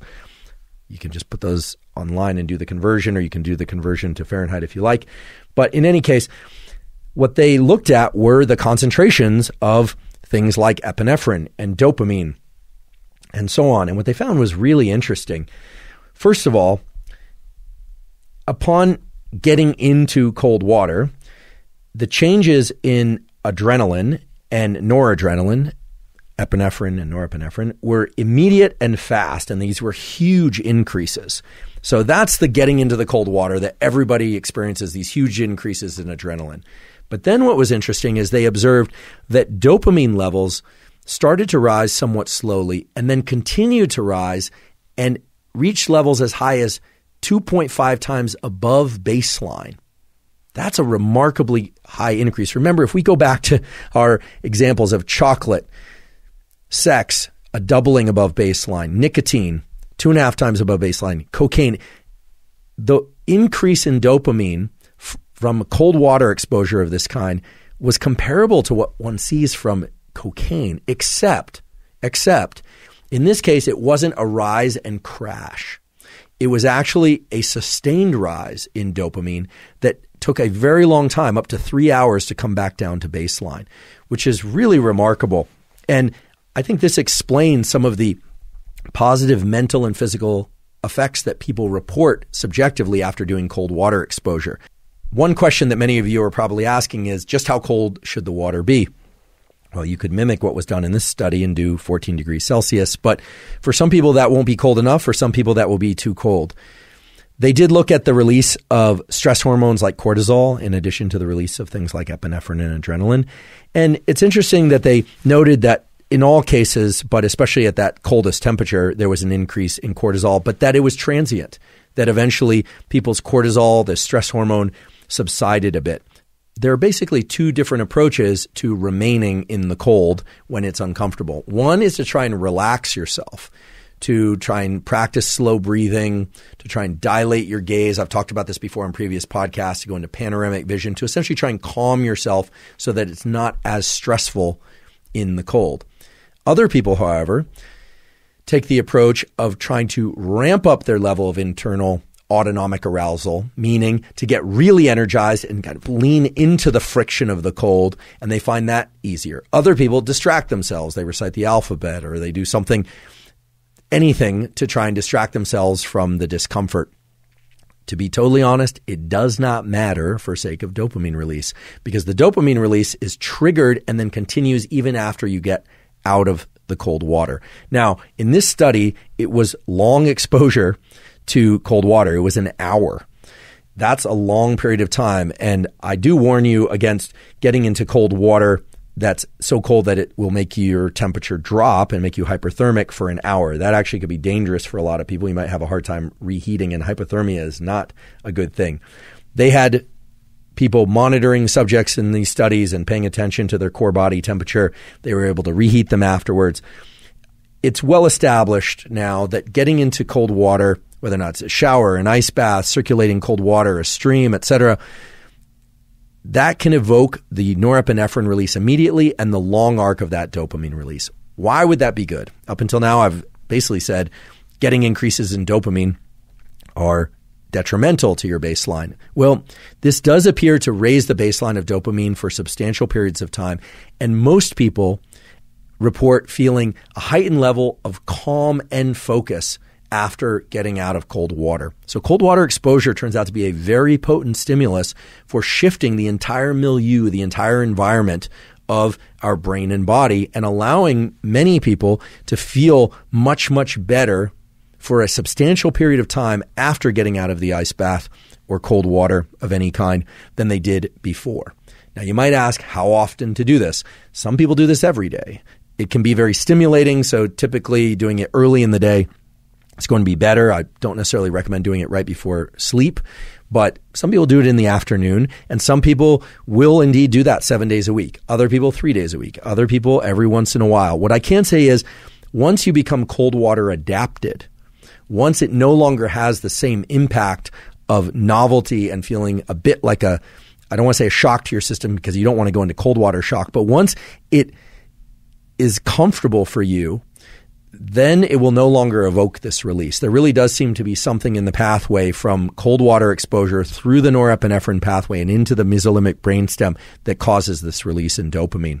But nonetheless, it's a basically zero cost. I mean, you need access to water of some sort, cold water, shower, etc. But basically zero cost way of triggering a long-lasting increase in dopamine without ingesting anything, no pharmacology whatsoever.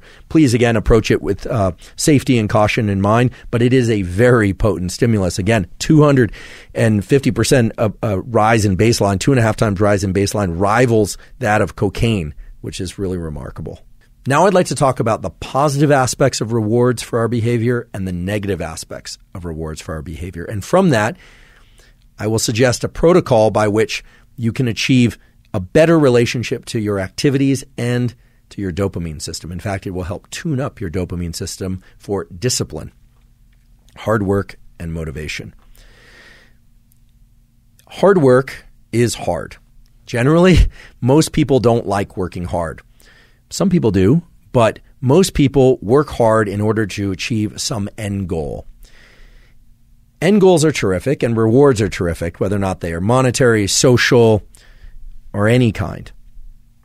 However, because of the way that dopamine relates to our perception of time, working hard at something for sake of a reward that comes afterward can make the hard work much more challenging and make us much less likely to lean into hard work in the future. Let me give you a couple examples by way of data and experiments. There's a classic experiment done actually at Stanford many years ago, in which children in nursery school and kindergarten drew pictures. And they drew pictures because they like to draw. The researchers took kids that like to draw and they started giving them a reward for drawing. The reward generally was a gold star or something that a young child would find rewarding. Then they stopped giving them the gold star. And what they found is the children had a much lower tendency to draw on their own. No reward. Now, remember, this was an activity that prior to receiving a reward, the children intrinsically enjoyed and selected to do. No one was telling them to draw. What this relates to is so-called intrinsic versus extrinsic reinforcement. When we receive rewards, even if we give ourselves rewards for something, we tend to associate less pleasure with the actual activity itself that evoked the reward. Now, that might seem counterintuitive, but that's just the way that these dopaminergic circuits work. And now understanding these peaks and baselines in dopamine, which I won't review again, this should make sense. If you get a peak in dopamine from a reward, it's going to lower your baseline, and the cognitive interpretation is that you didn't really do the activity because you enjoyed the activity, you did it for the reward. Now, this doesn't mean all rewards of all kinds are bad, but it's also important to understand that dopamine controls our perception of time. When and how much dopamine we experience is the way that we carve up what we call our experience of time. When we engage in an activity, let's say school or hard work of any kind or exercise, because of the reward we are going to give ourselves or receive at the end, the trophy, the sundae, the meal, whatever it happens to be, we actually are extending the time bin over which we are analyzing or perceiving that experience. And because the reward comes at the end, we start to dissociate the neural circuits for dopamine and reward that would have normally been active during the activity. And because it all arrives at the end, over time, we have the experience of less and less pleasure from that particular activity while we're doing it. Now, this is the antithesis of growth mindset. My colleague at Stanford, Carol Dweck, as many of you know, has come up with this incredible theory and principle, and it actually goes beyond theory and principle, called growth mindset, which is this striving to be better, to be in this mindset of I'm not there yet, but striving itself is the end goal. And that, of course, delivers you to tremendous performance. It's been observed over and over and over again that people that have growth mindset, kids that have growth mindset, end up performing very well because they're focused on the effort itself. And all of us can cultivate growth mindset. The neural mechanism of cultivating growth mindset involves learning to access the rewards from effort and doing. And that's hard to do because you have to engage this prefrontal component of the mesolimbic circuit. You have to tell yourself, okay, this effort is great. This effort is pleasurable, even though you might actually be in a state of physical pain from the exercise. Or I can recall this from college, just feeling like I wanted to get up from my desk, but forcing myself to study, forcing myself. What you find over time is that you can start to associate a dopamine release. You can evoke dopamine release from the friction and the challenge that you happen to be in. You completely eliminate the ability to generate those circuits and the rewarding process of being able to reward friction while in effort if you are focused only on the goal that comes at the end, because of the way that dopamine marks time. So if you say, oh, I'm going to do this very hard thing and I'm going to push and push and push and push for that end goal that comes later, not only do you enjoy the process of what you're doing less, you actually make it more painful while you're engaging in it. You make yourself less efficient at it because if you were able to access dopamine while in effort, dopamine has all these incredible properties of increasing the amount of energy in our body and in our mind, our ability to focus by way of dopamine's conversion into epinephrine. But also, you are undermining your ability to lean back into that activity the next time. The next time you need twice as much coffee and 3 times as much loud music and 4 times as much energy drink and the social connection just to get out the door in order to do the run or to study.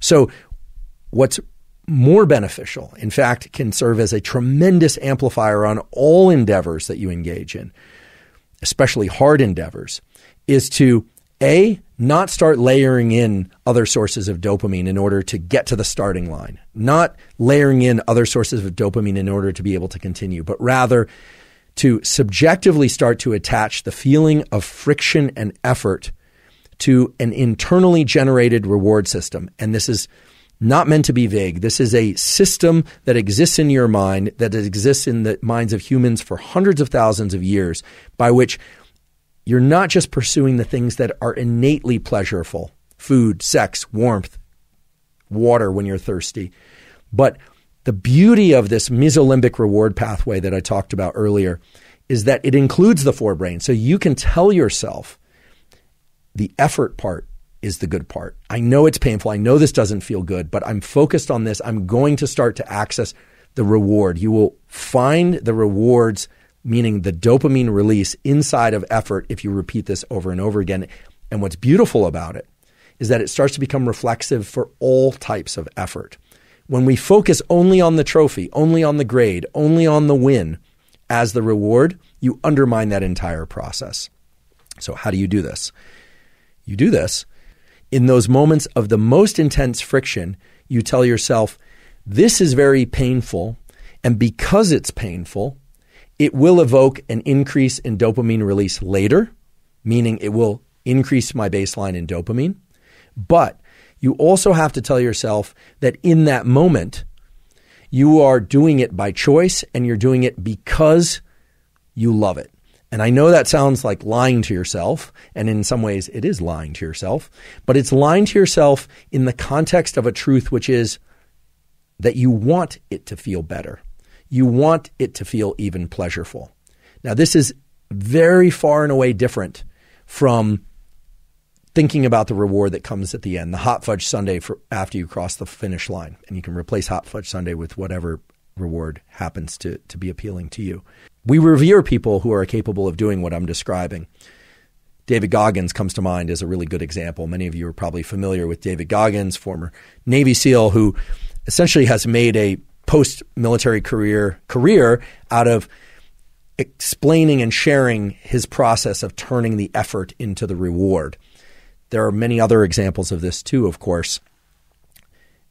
Throughout evolutionary history, there's no question that we revered people who were willing to go out and forage and hunt and gather and caretake in ways that other members of our species probably found exhausting and probably would have preferred to just put their feet up or soak them in a cool stream rather than continue to forage.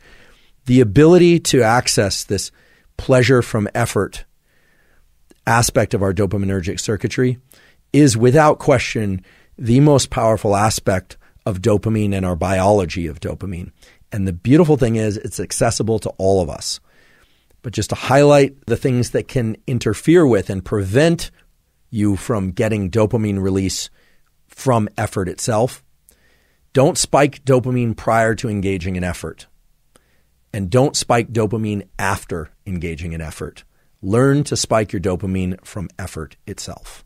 One straightforward example of learning to attach dopamine to effort and strain as opposed to a process or a reward that naturally evokes dopamine release is so-called intermittent fasting. I know this is very popular nowadays. Some people like to do intermittent fasting, some people don't. Some people have a 12-hour feeding window every 24 hours. Some people do long fasts of 2 to 3 days even. I personally don't monitor a feeding window with a lot of precision. I tend to skip one meal a day, either breakfast or lunch, and then I eat the other 2 meals of the day, depending on which meal I skip. So it's either breakfast, lunch, and maybe a little something in the evening, or I'll skip breakfast and do lunch and dinner and so on. Many people are now eating this way, in part because many people find it easier to not eat at all than to eat a smaller portion of some food. And that has everything to do with the dopamine reward evoking properties of food. When we ingest food, or when we are about to ingest food, our dopamine levels go up. And typically when we ingest food, if it evokes some dopamine release, then we tend to want even more food. Remember, dopamine's main role is one of motivation and seeking. And what dopamine always wants more of is more dopamine. More activity or thing that evokes more dopamine release? Well, let's just look at fasting from the perspective of dopamine schedules and dopamine release and peaks and baselines. Typically, when we eat, we get dopamine release, especially when we eat after being very hungry. If you've ever gone camping or you're very, very hungry, the food tastes that much better. And that's actually because of the way that deprivation states increase the way that dopaminergic circuits work. Our perception of dopamine is heightened when the receptors for dopamine have not seen much dopamine lately. They haven't bound much dopamine. So when you fast, and then you finally eat, it evokes more dopamine release. So this is the big reward that comes at the end. Even bigger because you deprived yourself. This is true for all rewarding behaviors and activities, by the way. The longer you restrict yourself from that activity, the greater the dopamine experience when the dopamine is finally released because of an upregulation of the receptors for dopamine. But I just spent 5 minutes or more telling you that you should avoid too much reward at the end, and you should actually focus on the dopamine that you can consciously evoke from the deprivation strain and effort. And in fact, this is what happens for many people that start doing fasting and take a liking to it. Many people say that their state of mind when they fast is clearer, that they actually start to enjoy the period of fasting. In fact, some people start pushing out their eating window or skipping entire days of eating more and more in order to get deeper into that state of mind where surely it's not just dopamine, but dopamine is released. They will track their clock. Oh, I've been fasting 12 hours, 16 hours, etc. They are starting to attach dopamine release or create dopamine release from the deprivation, not from the food reward itself. And this, I think, makes it an interesting practice, and one that certainly has been practiced for centuries in different cultures and different religions, of deliberately restricting food, not just to increase the rewarding properties of food itself, but also to increase the rewarding properties of deprivation. And I should emphasize that a lot of the subjective aspects of the knowledge of the benefits of fasting serve as reinforcing dopamine amplifying aspects to fasting. Meaning, if somebody does intermittent fasting and they are deep into their fast and they're telling themselves, oh, my blood lipid profiles are probably improving and my glucose management is probably improving, my insulin sensitivity is going up and I'm going to live longer, all these things that have some basis from animal studies and some basis or not from human studies. It's all kind of still an emerging literature, but it does seem to be pointing in that direction, that fasting can encourage things like autophagy, the engulfment of dead cells and things of that sort. Well, as people tell themselves these things, they are enhancing the rewarding properties of the behavior of fasting.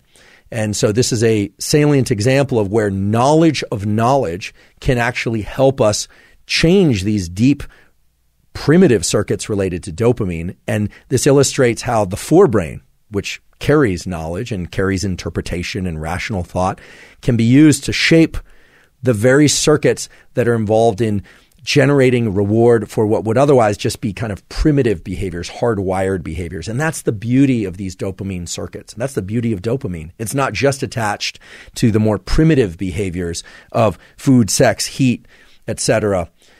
It's also attached to the things that we decide are good for us and are important for us. So telling yourself that exercise or fasting or studying or listening better or any kind of behavior is good for you will actually reinforce the extent to which it is good for you at a chemical level.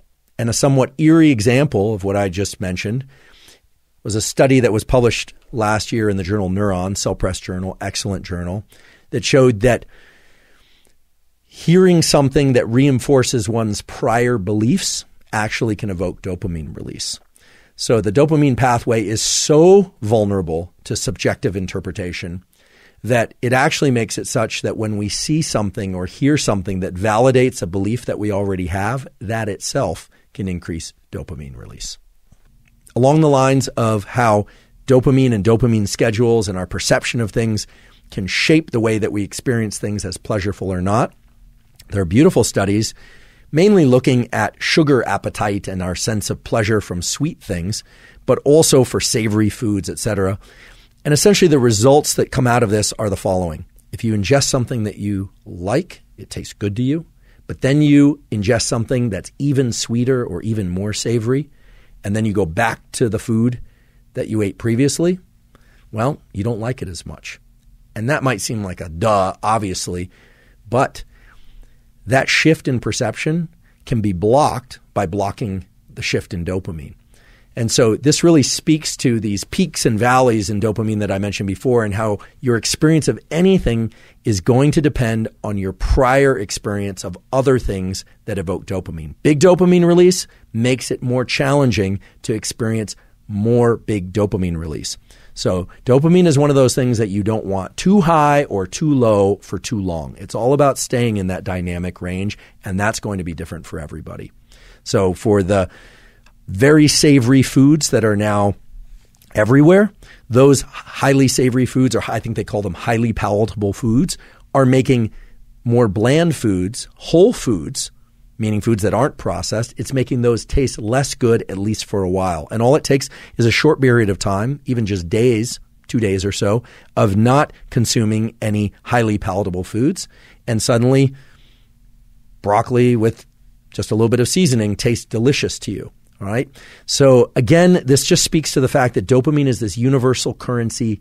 It establishes value based on not just what you're experiencing in the moment, but what you experienced in the days and minutes before.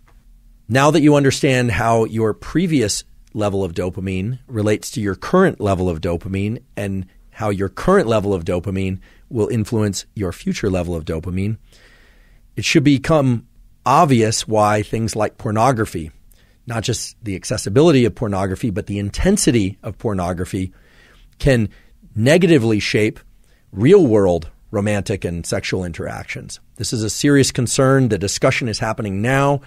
The underlying neurobiological mechanisms you now understand. And this isn't to pass judgment on whether or not people like or don't like pornography. That's an ethical discussion, and it's a moral discussion that has to be decided for each individual by virtue of age, etc. But again, any activity that evokes a lot of dopamine release will make it harder to achieve the same level, and certainly the greater level of dopamine through a subsequent interaction. So yes, indeed, many people are addicted to pornography. And yes, indeed, many people who regularly indulge in pornography experience challenges in real-world romantic interactions. You now understand the mechanisms behind what I'm telling you. Now, there are circumstances in which increasing levels of dopamine is desirable and advantageous and clinically helpful. A good example of this would be the drug Wellbutrin, also called bupropion, which increases dopamine and norepinephrine. Wellbutrin bupropion was developed as an alternative treatment for depression because some people who take the so-called SSRIs, selective serotonin reuptake inhibitors, which, as the name suggests, increase serotonin, suffer from serotonin-related side effects. Things like decreased appetite, decreased libido, or sometimes increased appetite, or other side effects that they don't want. And Wellbutrin seems to avoid the sexual side effects. It can blunt appetite and these sorts of things because of the increase in norepinephrine, and dopamine increases levels of motivation and craving, but also can create a state of elevated alertness that can sometimes get in the way of healthy eating and things of that sort. So one has to work with their clinician, as a psychiatrist, it is a prescription drug, in order to find the dosage of Wellbutrin that's correct for them. In addition, things like Wellbutrin bupropion can increase anxiety because of the way that dopamine and norepinephrine are stimulating and tend to place people into heightened levels of alertness. Nonetheless, many people have gained terrific relief from depression from Wellbutrin bupropion, and many of those same people had serious trouble with some of the SSRIs. So it does seem to be a very useful drug in certain contexts, both for depression and for the treatment of smoking, for people desiring to quit smoking. And of course, there are a lot of people out there who are seeking to increase their baseline levels of dopamine without taking any prescription pharmaceutical compounds.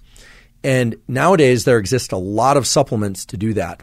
The two most common ones that are directly within the dopamine pathway are mucuna which is actually a velvety bean whose contents are L-dopa. Believe it or not, the content of this bean is the precursor to dopamine. So mucuna is sold over the counter, at least in the United States, and it literally is the precursor to dopamine. Meaning if you take it, you will experience very large increases in dopamine. Those increases are transient and very, very intense. And in fact, if you look at the constellation of effects of mecunopurines, what you find is that they're pretty striking and they look a lot like, if not identical to, L-Dopa.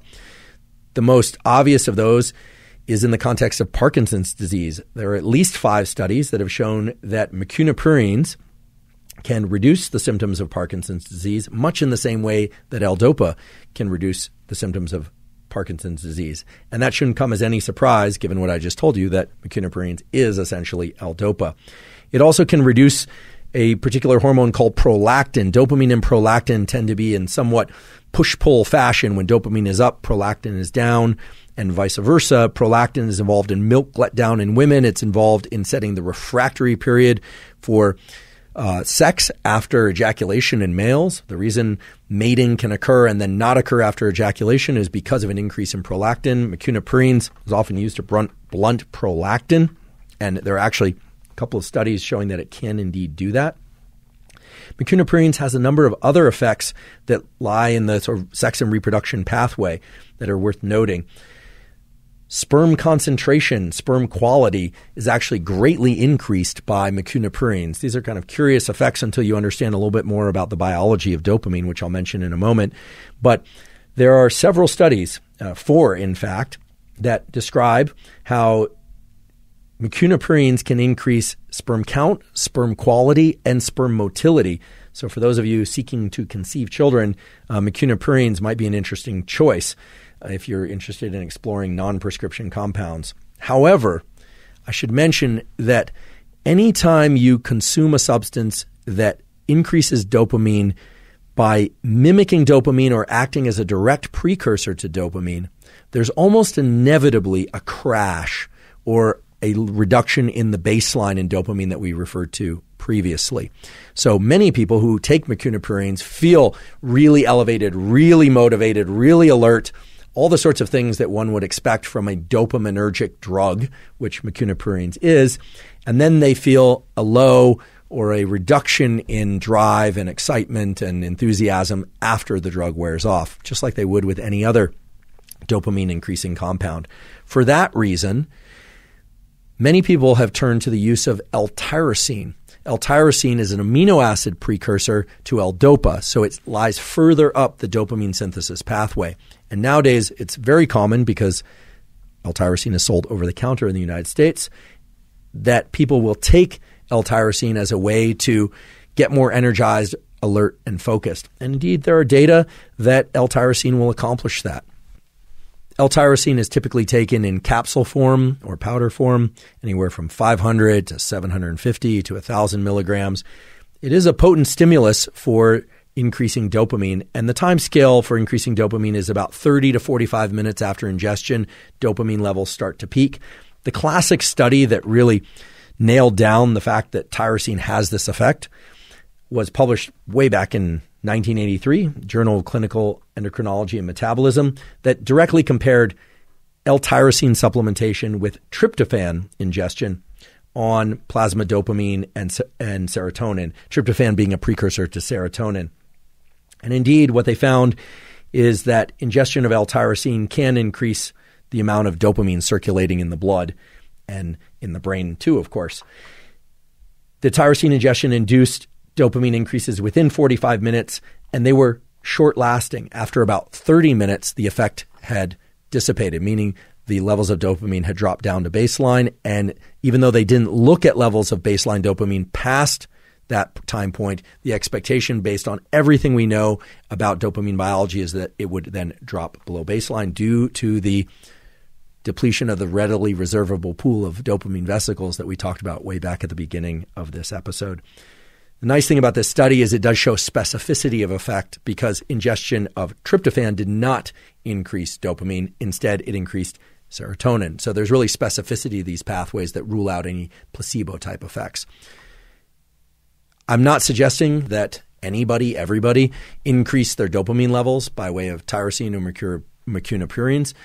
For those of you that are seeking to increase your dopamine levels without prescription drugs, those are the most direct route to that. Of course, if you have a pre-existing dopaminergic condition, so schizophrenia or psychosis of any kind, bipolar, anxiety, things like mecunopurines and L-tyrosine will not be good for you. And if you don't, you should just understand and expect that it's going to lead to an increase in dopamine. You'll certainly feel an elevated state. For some of you, that might be agitating. For some of you, that might be really pleasurable. And then you will feel a crash afterwards. How deep is that crash will really depend on your biology and where your dopamine baseline began.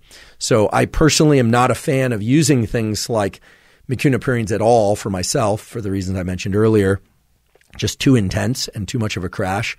I do use L-tyrosine from time to time for enhancing focus and motivation, but I want to emphasize from time to time. So I might use it once a week, occasionally twice a week, but I've never been one to take L-tyrosine regularly in order to focus or train or do any kind of mental work. I just don't want to rely on any exogenous substance in order to get my dopamine circuits activated. And I don't want to experience the drop in dopamine that inevitably occurs some period of time afterwards. I should also mention things that can reduce your levels of baseline dopamine. One that is rarely discussed is melatonin. I have talked before on this podcast about melatonin, why I am not a fan of using melatonin in order to enhance sleep. It can help one get to sleep, but not stay asleep. Dr. Matt Walker, sleep expert from University of California, Berkeley. I don't want to put words in his mouth, but in our discussion about melatonin on this podcast, when Matt was a guest, and in his book and on other podcasts, Matt has generally stated that the use of melatonin, except for treatment of jet lag, is generally not a good idea, and I agree. I think that melatonin is not often thought about as impacting the dopamine pathway, but there's at least one study published in 2001. First author is Nishiyama, just as it sounds. It's spelled just as it sounds. Acute effects of melatonin administration on cardiovascular autonomic regulation in healthy men. So the study wasn't specifically about dopamine, but they looked at norepinephrine and dopamine levels, and they found a statistically significant decrease in dopamine 60 minutes after melatonin administration. I've talked before about how viewing bright lights between the hours of 10 p.m. and 4 a.m. has been shown in studies by Dr. Samar Hattar, David Burson, excellent circadian scientists, to reduce levels of dopamine for several days after that light exposure. So dim the lights at night. If you can, avoid exogenous melatonin, meaning if you don't have to take melatonin and you can find a better alternative, that would be a good idea if you want to maintain healthy levels of dopamine. Now, there is one compound that you are all familiar with, and you've probably actually taken without realizing it, that increases dopamine, and that's something called PEA for phenylethylamine, technically beta phenylethylamine. And PEA is found in various foods. Chocolate just happens to be one enriched in PEA, and can increase synaptic levels of dopamine. I personally take PEA from time to time as a focus and work aid in order to do intense bouts of work. Again, I don't do that too often. This might be once a week or once every 2 weeks. I might use it for training, but typically I don't. It's usually for mental work. And I will take 500 milligrams of PEA, and I'll take 300 milligrams of alpha GPC. That's something that I personally do. That's what's right for me. It's within my margins of safety for my health. Again, you have to check with your doctor and decide what's right for you.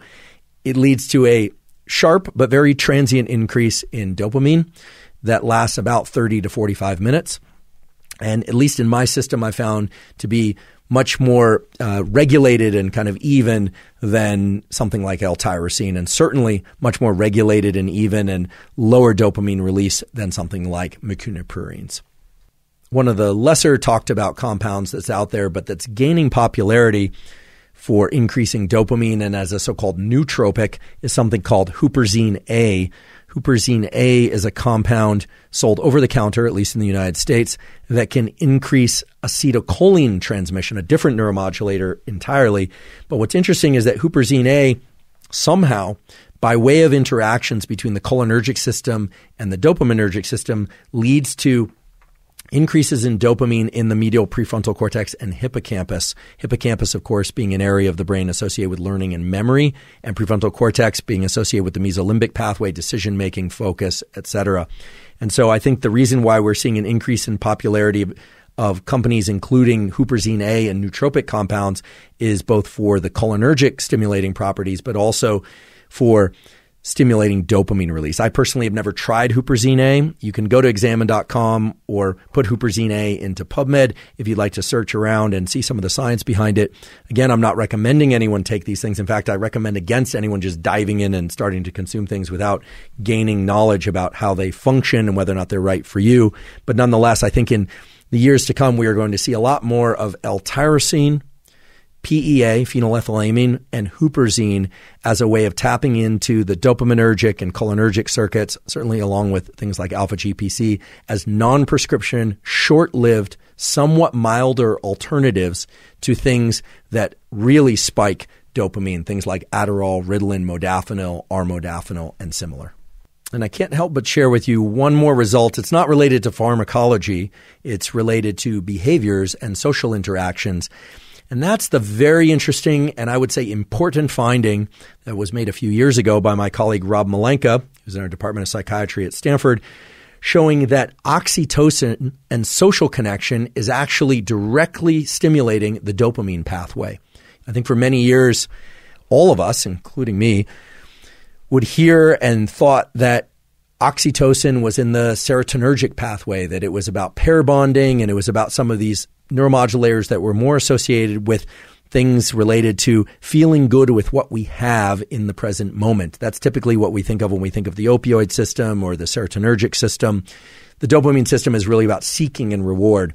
But in a paper published in 2017 in the journal Science, excellent journal, the paper is titled Gating of Social Reward by Oxytocin, in the ventral tegmental area. You now know what the ventral tegmental area, it's that area of the mesolimbic pathway. What this paper essentially showed is that oxytocin, social connection, and pair bonding itself triggers dopamine release.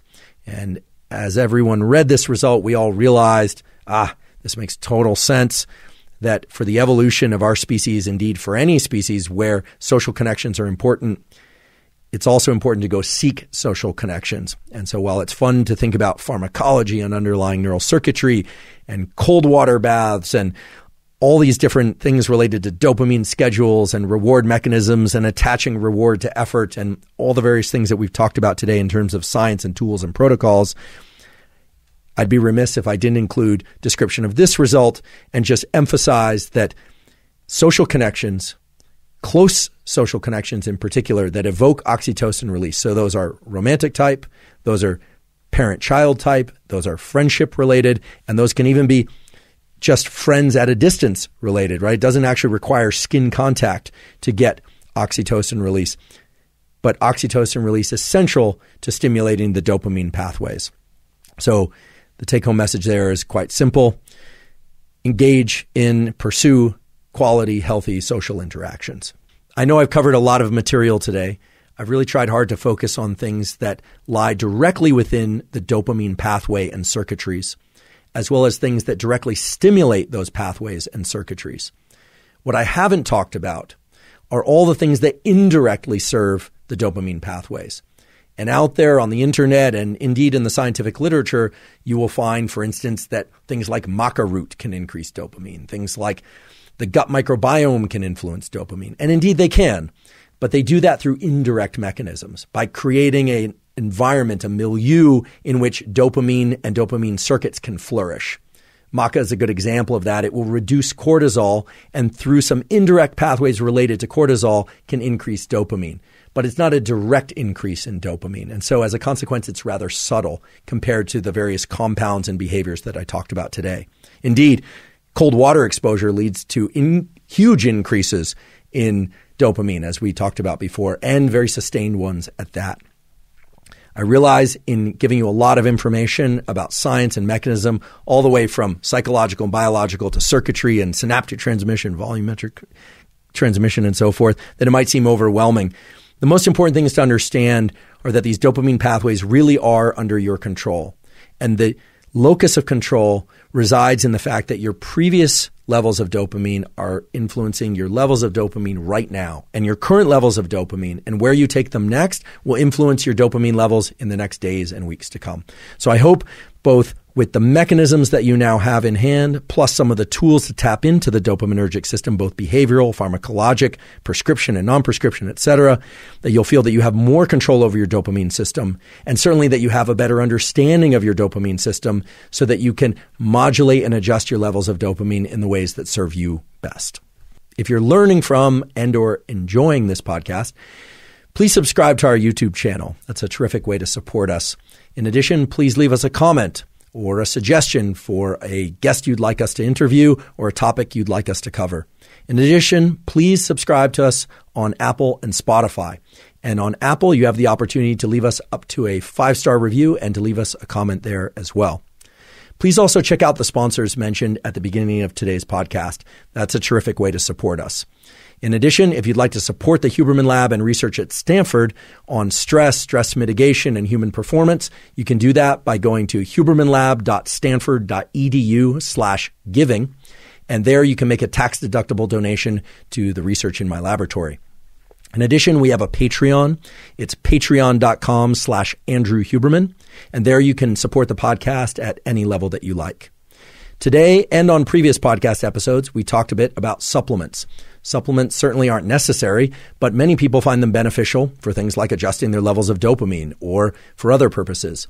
If you're going to use supplements, it's very important that the supplements you use be of very high quality and that the quantity of ingredients that are on the label match what's actually in those bottles. For that reason, we've partnered with Thorne, Thorne, because Thorne has the highest levels of stringency with respect to quality and how much of each supplement they put in the products that they sell. If you'd like to see the supplements that I take, you can go to Thorne, Thorne.com/U/Huberman, and there you can see what I take. You can get 20% off any of those supplements.